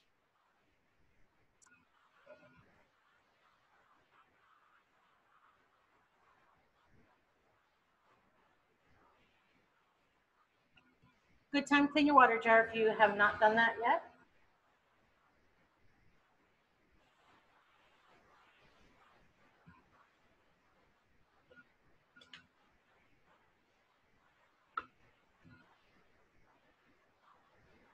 All right, I'm going to show the people who are waiting one more step that is optional. So if you don't want anything else to do, ignore me. You don't need to know this step. All right, this is the optional advanced step for those who are feeling very brave tonight. I have a little bit of green in the middle, very, very little paint. I'm going to take my fan brush or your small brush, depending on how you made those pine trees. It doesn't matter. Clean brush. However you made the pine trees, use the same brush. And on every other branch, just tap on a tiny bit of that brighter green. Just like you did the tree, but not all the way. We still want 2/3 of that black to show through. I'm not covering the black. All I'm doing is tapping on a little bit of lighter color, a little green, on some of it. And that makes my branches stick out a little bit more. It's hard to see from where you are, and I apologize for that. Once I get it all on, I'll try to bring my light up, my canvas up closer, okay? I'm just adding a little bit of highlights. You can do it with fan brush, you can do it with your small brush, but however you did your original trees, use the same brush and just pop on a little tiny bit of that brighter green on top of the black, but don't cover your black. You need the dark to see the light. You need to have both of those and mostly the black showing. And I'm going to try to get closer and hope you can see it. Okay. No. Hold it steady. Let's see. The lighting here is a little goofy. Can you see that a little bit? There's just a little bit of highlights on some of those trees by just tapping on a little bit of color in the same way on some of the trees, maybe every other one. I hope you can see that those trees have a little bit of a different shade in them. It's just taking a little green, popping it over in some of the areas of those pine trees. That's the advanced step. You can leave them black, that's fine, and the painting will look great.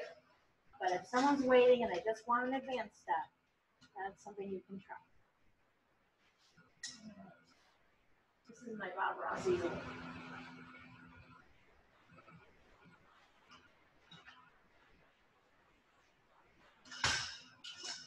And it doesn't work if I don't stand up, so I'm going to stand up and walk through this.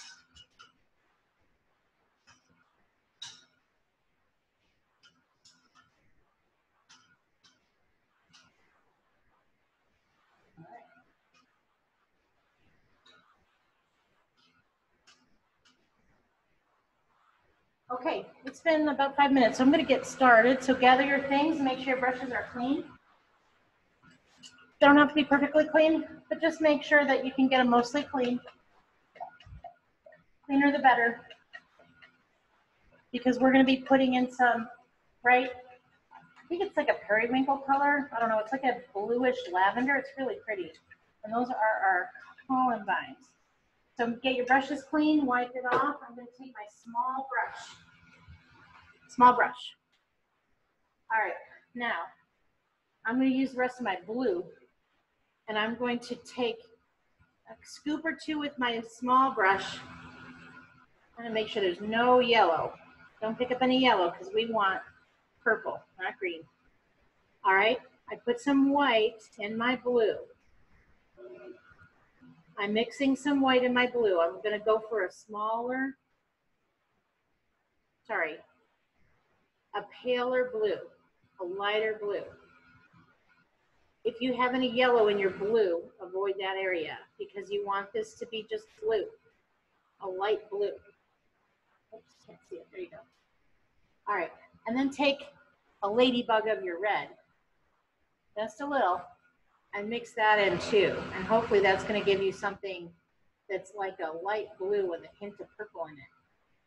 That's what we're going for. Make sure you don't pick up any black, you don't pick up any yellow. Just be careful here because I know our paints are all over the place, kind of messy. Try for just the blue. Just the blue with some white in it and a ladybug or two. If that's not enough purple for you, add another ladybug of red. But only go small. Go little bits because that red is powerful. All right. And I don't want it to, depending on the kind of red, it might look a little gray, and we don't want it to be too gray. So I have blue, a scoop of white, and a tiny bit of red. And then we're going for like a bluish lavender. All right. Now what I'm going to do, there's 3 flowers in this painting. They're all different sizes. The one on the left is the biggest. So watch carefully how I make this shape, okay? First, I'm going to put, I have that blue color. I'm going to put a dot at the top. Find that space that's on top of your yellow, put a dot. This is hard to see, so I'm going to go in with some more white. You don't have to use white, but as long as you can see it. There's some white.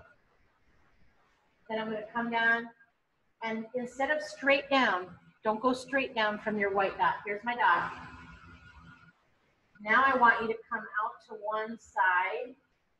So we're going to make like a tall pyramid with our 3 dots. I'm hoping you can see 1, 2, 3. See that? 1, 2, 3. 1, 2, 3. Okay? Now, hard to see because my dandelions are so bright, but stay with me. Here's a 4th dot over here. And here's a 5th dot over here. Okay? What I've made, and it's kind of hard to see, so I'll just show you. It's almost like a star.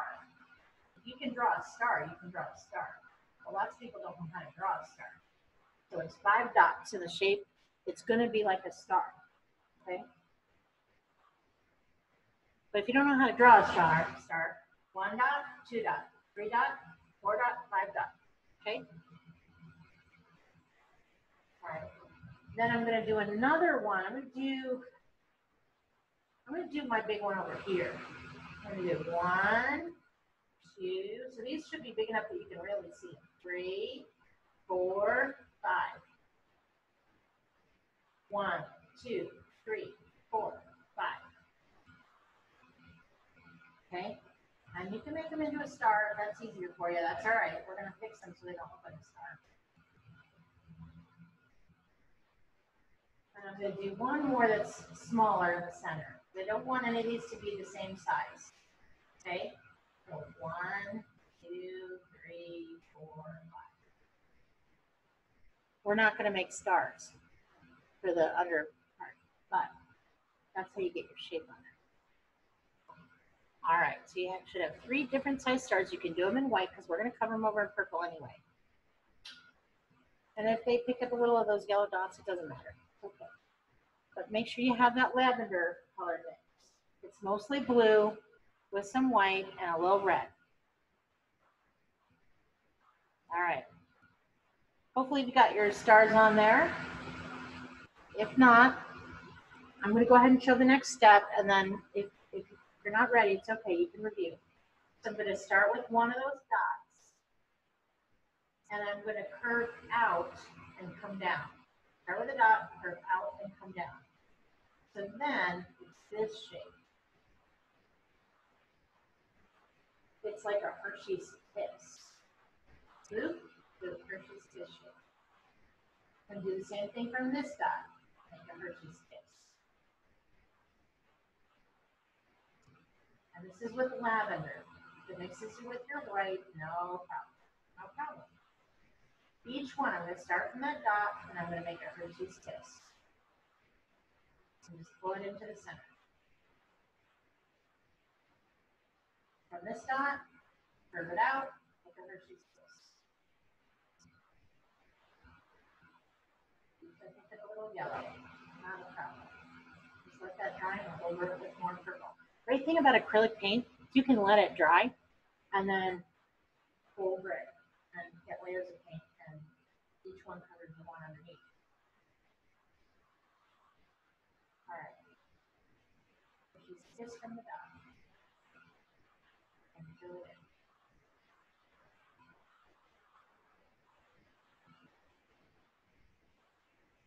Like that. This is a little short, so I'm going to put that further out and fill it up.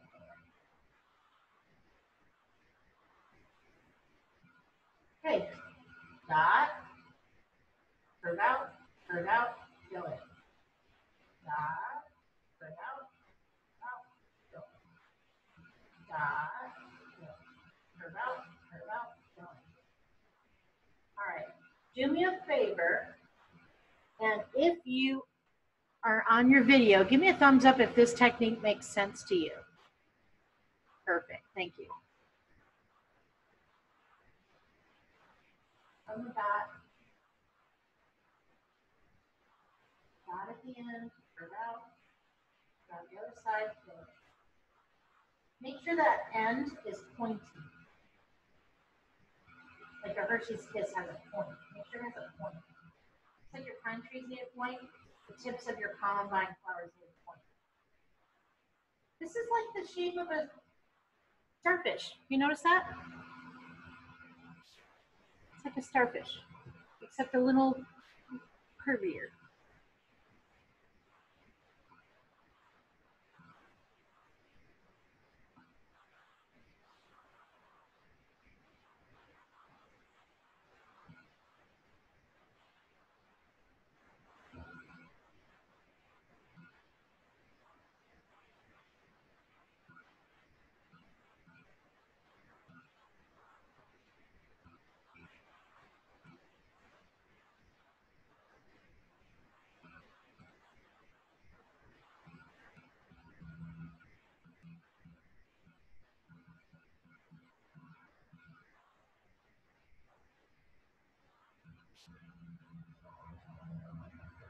And then when you're done, put your brush in the water and let's let those dry a minute. And we are almost done with this painting. I'm getting really excited about it. But we're gonna let those 3 bottom layers of our flowers dry. You'll know when something's dry if it's shiny, if it's not shiny. If you look at it from different angles and it shimmers, if it's shiny, that means it's still wet. Another way, if you know it, you'll know if it's wet, is if you rub it on the person next to you, but then they'll probably never talk to you again. And if we go in quarantine again, you're really gonna regret that. Just look and see if it's shiny, okay? If it's shiny, it's still wet. We wanna leave it alone and let it dry as long as we can. As long as you have decent coverage, leave it alone. I'm seeing some area where I have yellow that's taken over. So I'm gonna fix that, but then I'm gonna leave it alone. You need to let this dry. Covering up the yellow that gets a little head in there. Really neglected.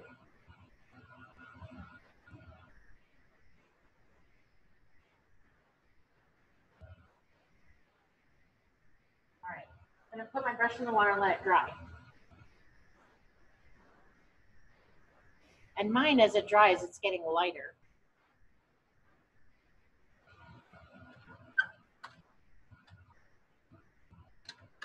You can, there's a few ways you can dry things off. You can put them in front of a fan.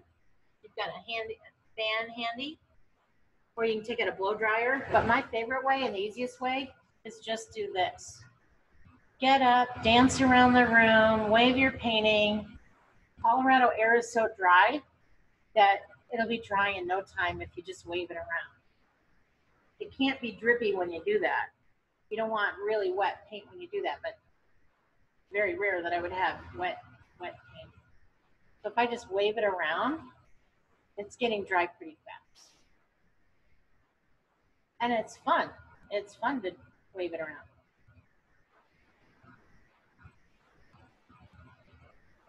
We're going to be using white paint next. So hopefully you have a little bit of white paint left. Kind of funny. One time I was painting, and I brought my painting home. This was when I first started and I didn't own a studio. I brought my painting home, and I didn't have any white paint, and I had to fix something. So I took out a bottle of correcting fluid, the white stuff that if you make a mistake when you write out an envelope, and I finished my painting with correcting fluid. That was pretty silly, but if you're in a pinch, that works. If you don't have any more white, you can let this dry completely and do the next step in yellow, but you know what? It's gonna look a lot better in white. But I know sometimes we forget to leave a little of each color when we're mixing. I've done that many times. And another thing you could do is, if you ran out of white, is you could also do the next step. Skip the next step and then just do the center flowers in black and yellow, and that'll work too. But anyway, we're going to do the next step in white. Hopefully you saved a little white. Or very pale blue. That would also work. All right. So mine is still not wet. I don't know about you. It's still not dry. I don't know about you. But I'm putting it in front of a little fan here.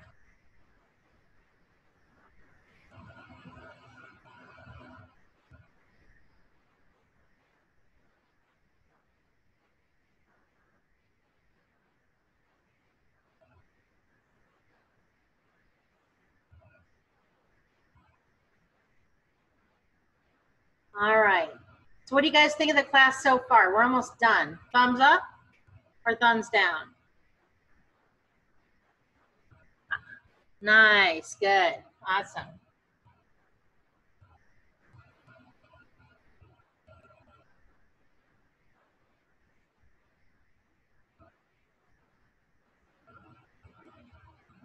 Now, if you're still painting those purple flowers, you got to give them a chance to dry, because when we put on our white, it'll smear.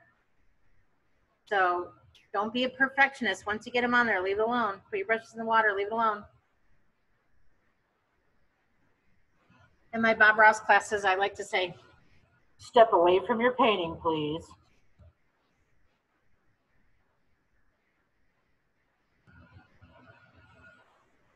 I'm going to tell you a little bit more about our studio while we're waiting for those flowers to dry. So when it's not pandemic season and we're not doing all Zoom classes, we do classes about 10, 12, 14 times a week, depends. We do private events here. So if you want to just have your family come in, we could, right now during the pandemic, we can have up to 10 painters in here.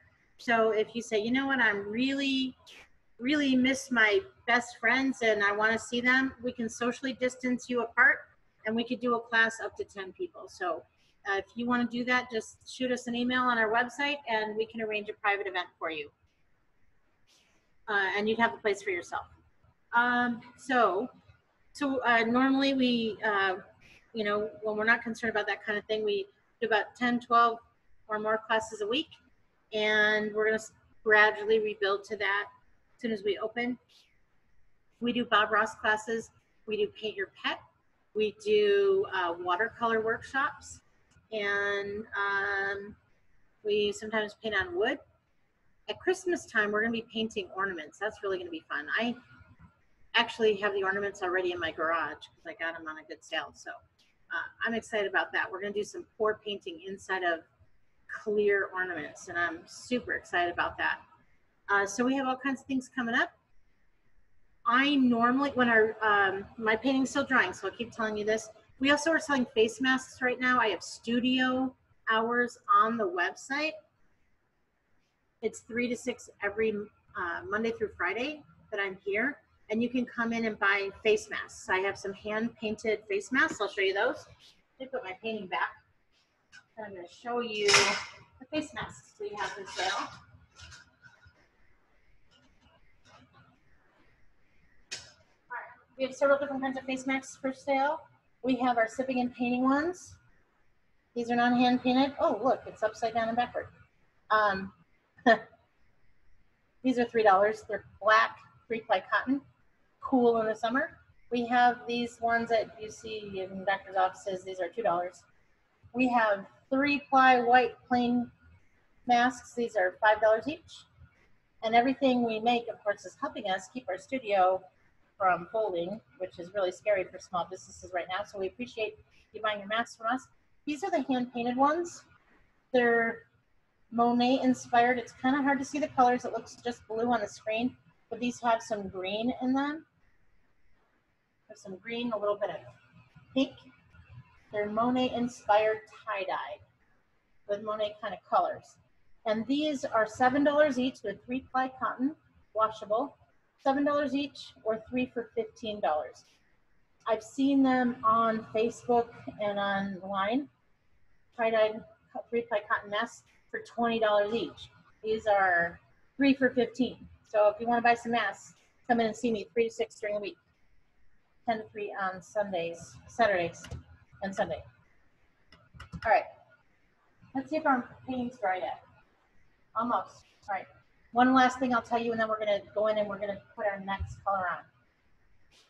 Next thing I want to tell you, I'm the owner here at Sipping and Painting Hampden. Before we broke for the pandemic, we had about 7 teachers. I think we'll have about 5 of them coming back, hopefully. And every time they do a Zoom class, they are volunteering. Their classes are free, they're volunteering. And we're doing it because it's a public service to our customers. We want you to be around when we reopen. And that's why we're doing this. So please tell all your friends that we're doing free classes in June, all month long, and get more people to sign up. If you would, that'd be great. And then when you do take classes from some of those teachers, give them a tip. I don't have a Venmo address up because I don't do Venmo, I'm old. But if you would do that for me, if you would get more people to come back to our classes, that'd be awesome. Just tell them they're all free. And then the last thing I ask is we do have all of our June classes are being recorded and put on YouTube. So spread the word. Let people know they can do any of the paintings on YouTube for free as well. Okay, I'm gonna stop talking and I'm gonna start painting. Make sure your brushes are clean, your baby brush. We're gonna do our baby brush now. Make sure it's clean. All right. Swishy, swishy like a fishy in my water jar. Nice and clean baby brush. Good. Now, remember I told you we're gonna use our white paint? I'm gonna go into my white paint with my baby brush. I'm just gonna pick up white. We're gonna do the same thing that we did with our purple. We're gonna do it in white, but we're not gonna do it right over the purple. It's gonna be like we twisted it a little bit, like a pinwheel. I'm gonna put the dot, this white dot is gonna go in the middle between 2 of those. Do you see that? And then another white dot in the middle between these 2. Another white dot, about just as long, in the middle between these 2. Another white dot in the middle between these 2. Another white dot in the middle between these 2. So in between each one of these pairs, there's a white dot. And then I'm going to do the same thing I did with the purple. I'll start at the dot, and then I'm going to make a Hershey's Kiss right to the center. But this time I'm not going to make a flat bottom. I'm going to make a leaf shape, like a skinny almond. And it's going to come right down into the center. You can put a dot in the center of your flower so you know where to stop it. So again, not a Hershey's Kiss. If you did a Hershey's Kiss, doesn't matter. We can make that work too. There's lots of different species of Columbines. This one's going to have a leaf shape right to the middle, like an aspen. Swerve out, right to the dot in the middle. And I'm going to go around and do that from each dot. Swerve out, like curve out, right to a dot in the middle. Have them all meet in the middle. They're a bunch of friends, haven't seen each other in a long time. They're meeting in the middle. So it's helpful to put that dot right in the middle, a white dot in the middle, so you know where the middle is. Should have done that first. All right. There's our dance. have them live and learn. All right, so start at that dot, make an aspen leaf or whatever that shape is. Like a skinny almond, like an almond on a diet. And they're meeting in the middle. They're having a party in the middle, touching in the middle.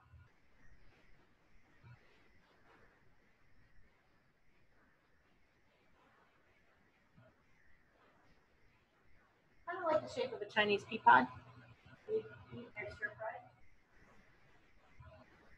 Well, kind of. Kind of, sort of, not really. But I think you get the idea. It's like an eye shape. It's a skinny eye. Then we have the white flower. Now, if you did a Hershey's Kiss, and you still could, let me show you the difference. If you want to make this down here a little wider than up here, you could flatten it out a little bit more like a Hershey's Kiss. That's a little harder, but it's actually even more Columbine-like. So let me show you again. If you just curve it out a little bit more at the base and bring it in, so it's that kind of leaf, it's going to look even more realistic because there's more Columbines at that. I went up to this Botanic Gardens in Vail, I think it was. Vail or Steamboat Springs, I think maybe Steamboat Springs. Anyway, I can't remember where it was. But they had a ton of different kinds of Columbines.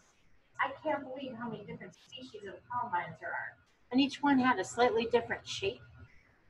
So you can do it like that skinny leaf shape, or you can make it a little wider at the base where they connect. And each one's authentically Columbine. Okay? All right, so dot, dot, dot in between these other purple things. You can also make your flowers a little skinnier at the base. I mean skinnier and shorter than the purple. If yours is a little different than mine, it doesn't matter, that's my point. Because there's so many different species of Columbine. But what they have in common are these layers of petals. And they're very colorful. So the first layer was our lavender, the second layer is white. And that's how you know it's Columbine. It has these layers of beautiful, beautiful color.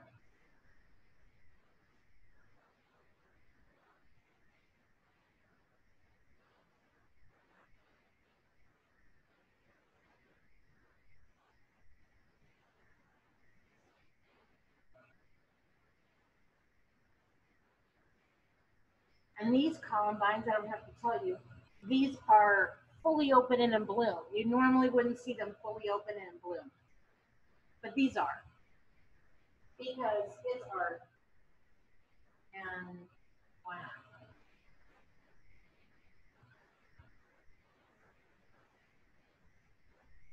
But you don't have to paint them fully open and in bloom. This painting just has them that way. In real life, probably some would be fully open and in bloom. Some would be half open.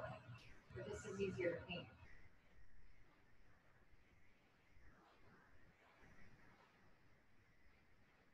And this has been a hard painting.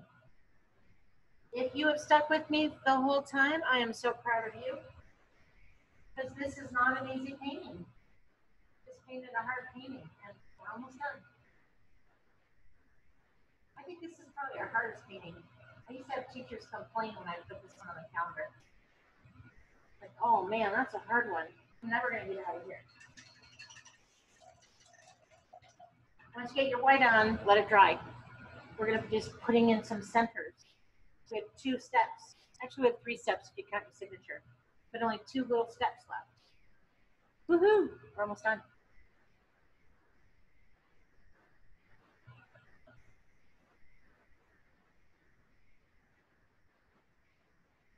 But let that white dry. It has to be dry.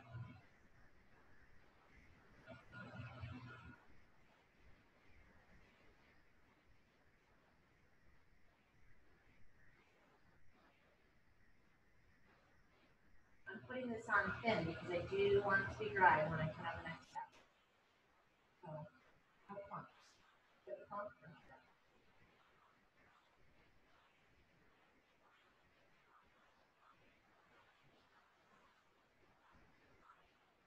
Did you know that Columbines are a state flower?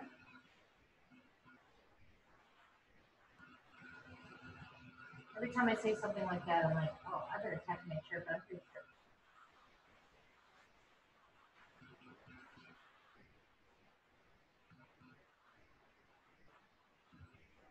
And they don't grow where it's really hot. I checked when I lived in southeastern Florida, the front yard that was just baking in the sun every summer, and I could not for the life of me get Columbines to grow. But then I have some in the shade, and those took off.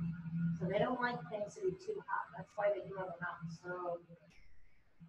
So if you've got to plant Columbines, put them in the shade. Put them where it's not going to get full sun all day, because they don't like that heat.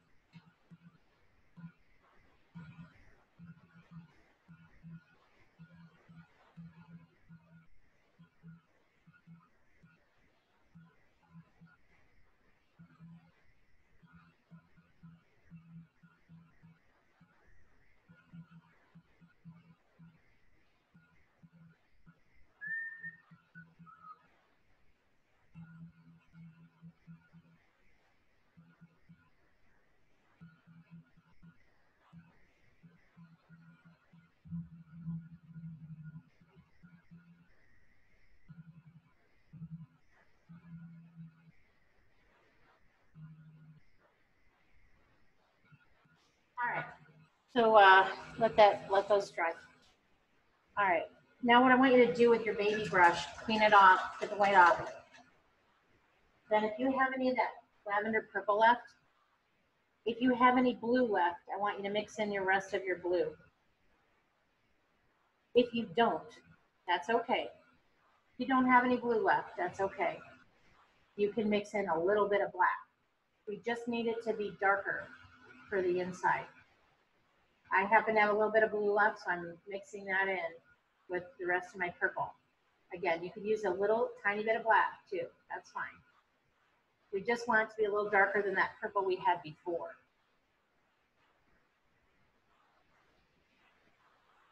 All right, so what I'm going to do now, I'm going to put a dark purple dot, or maybe it's black, whatever you have, in the center of each one. And from that, I'm going to start in the dot, always start in the dot.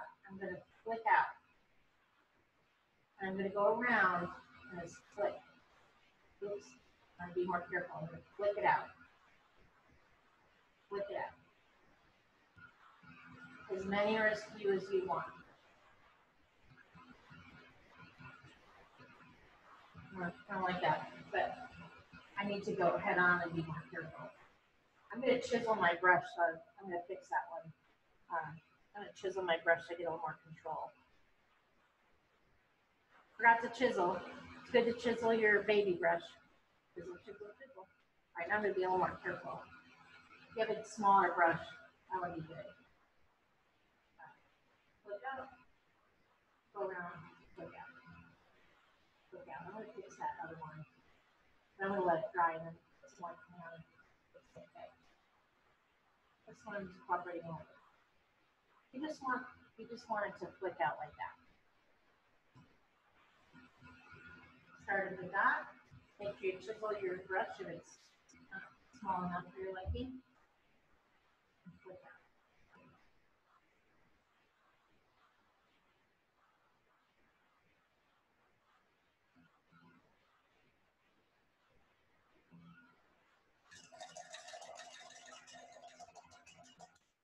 I'm going to let that dry and fix that one. But you get the idea on these.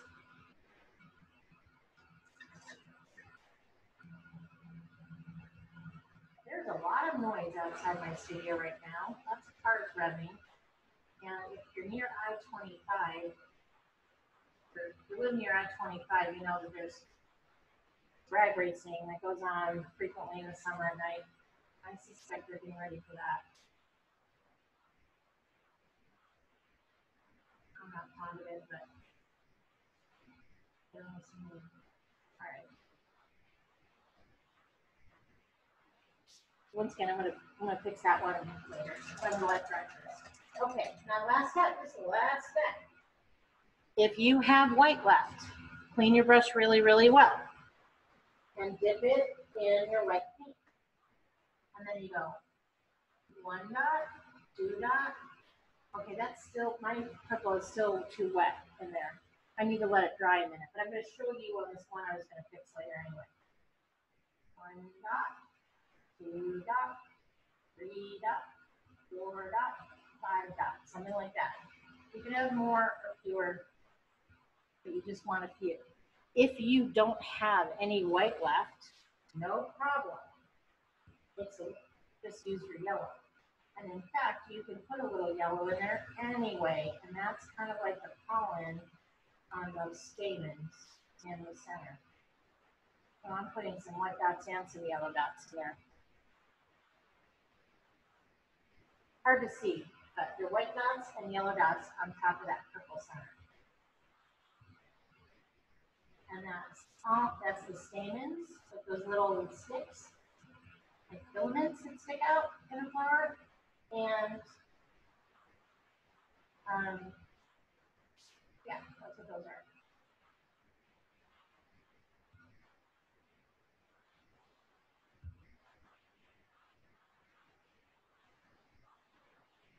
You can mix your yellow and white, just put light yellow. I'm doing that and it's working pretty good. You can use yellow, you can use white. If you don't have any more white, you can use black. The thing is that those stamens and the pollen, they just have to be a different color contrast. They can't be more blue and purple. They have to have a different color or they won't stick out and look like the inside of a flower.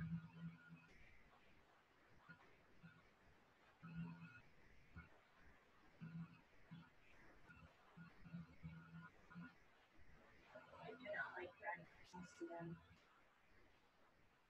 So annoying.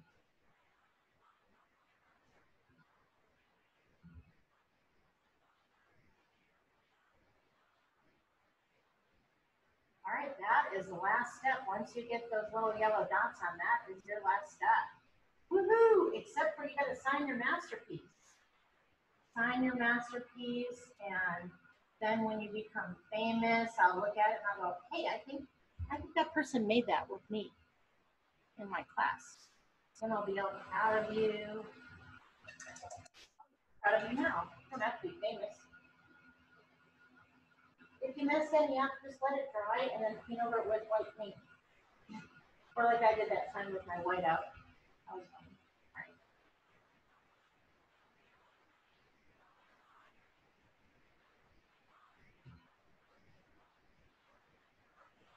That is it. I am done. It's hard to see the insides of those flowers, but you'll have to trust me on that one. So the way I sign my painting is I take my baby brush, I clean it up, and then just take any color that you want, and then sign it in the corner. Now Bob Ross, he used to sign his paintings in red. So real small, I'm gonna put my little initials in there if you want to, anywhere you have room. I don't like to cover up my flowers, but I did put my initials down there in red. And that's it. I am done with this painting. Woohoo! You guys picked one of the hardest paintings we have and you nailed it, I'm sure. So what I want to do is when you're ready, I'm going to put this on gallery view, and when you're ready, what I'd love for you to do is to show me your paintings.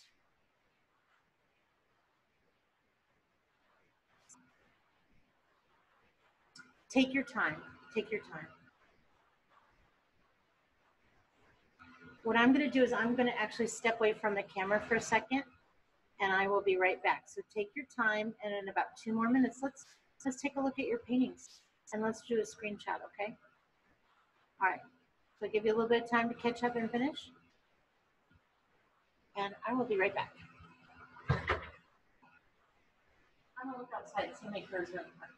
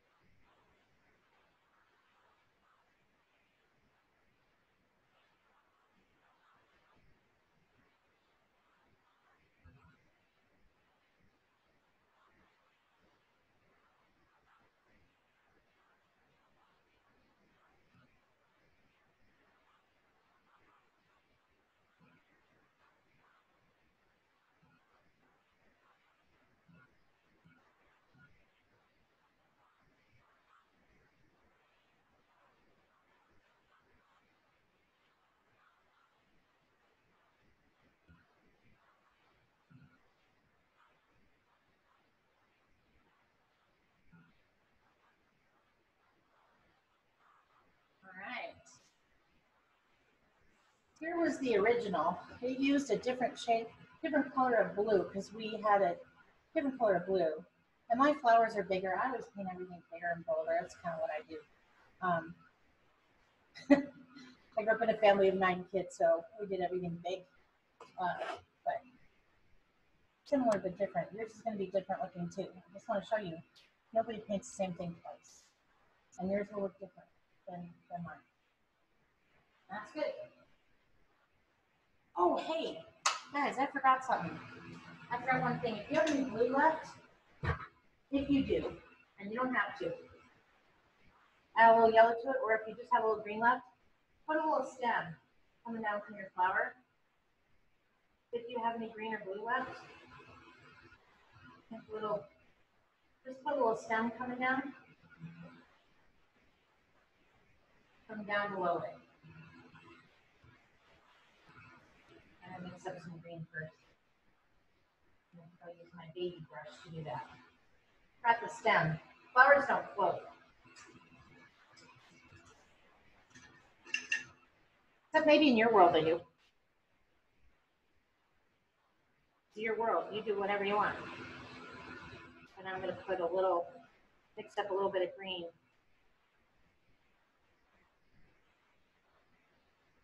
I can put a little stem down below. And you can even put just a spiky little pickle-shaped stem next to it too. Like a little pickle. And just kind of makes it look like there's something, but it's not alone. A little stem, a little leaf. You don't have to do that, but the stem definitely helps.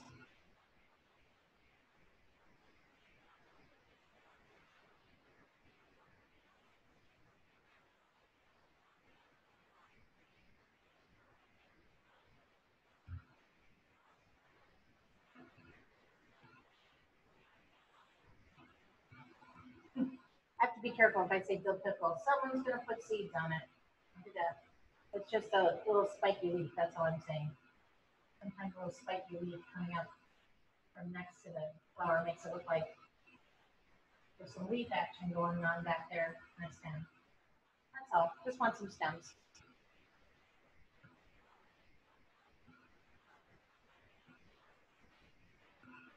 Stems or leaves. All right. So, you guys ready to show your paintings?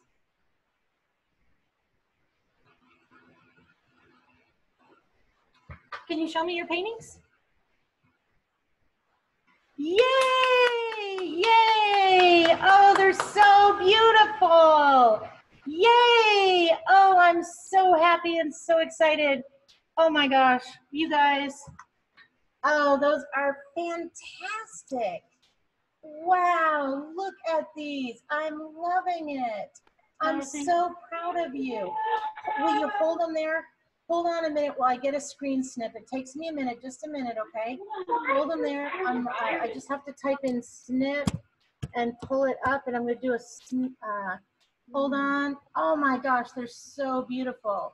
Woohoo. All right, don't move, don't move. I'm snipping. Yay, I love that so much. Oh my gosh. I'm going to call my file Beauty because those are so beautiful. Yay. Oh my gosh, you guys nailed it. 3 cheers for you. Give yourself a round of applause, everybody. Woohoo. Gorgeous. Hi, thank you very much. All right, I'm really, really proud of you. Please post your you. pictures. Man, those are amazing. Amazing. Post your pictures on Facebook or Instagram or whatever, because you should be very proud of what you've just done. Those are beautiful. And if you would, please go to my YouTube channel. Normally I beg for the staff, if they're teaching, I beg for a tip for them. I don't want that. What I would love is if you go to our YouTube channel, check out some of our other classes on YouTube, and then like and subscribe to our page. That would be a huge, wonderful thing. Thank you so much. I'm so proud of you. So proud of you. Thank you. Please keep on painting because you guys are amazing. And Thank you for supporting local family-owned business. And I can't wait to paint with you again. Yay, yay for you. All right, I'm going to Thank sign you. off. Good night, everybody. Thank you. You're fabulous, and I'm proud of you. Bye.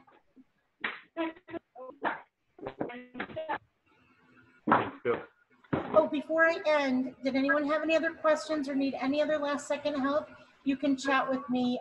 Send me a quick chat before I turn it off if you're stuck, because I can't see everyone. Any last minute sticks? I think we're good. Thanks, everyone. Bye-bye.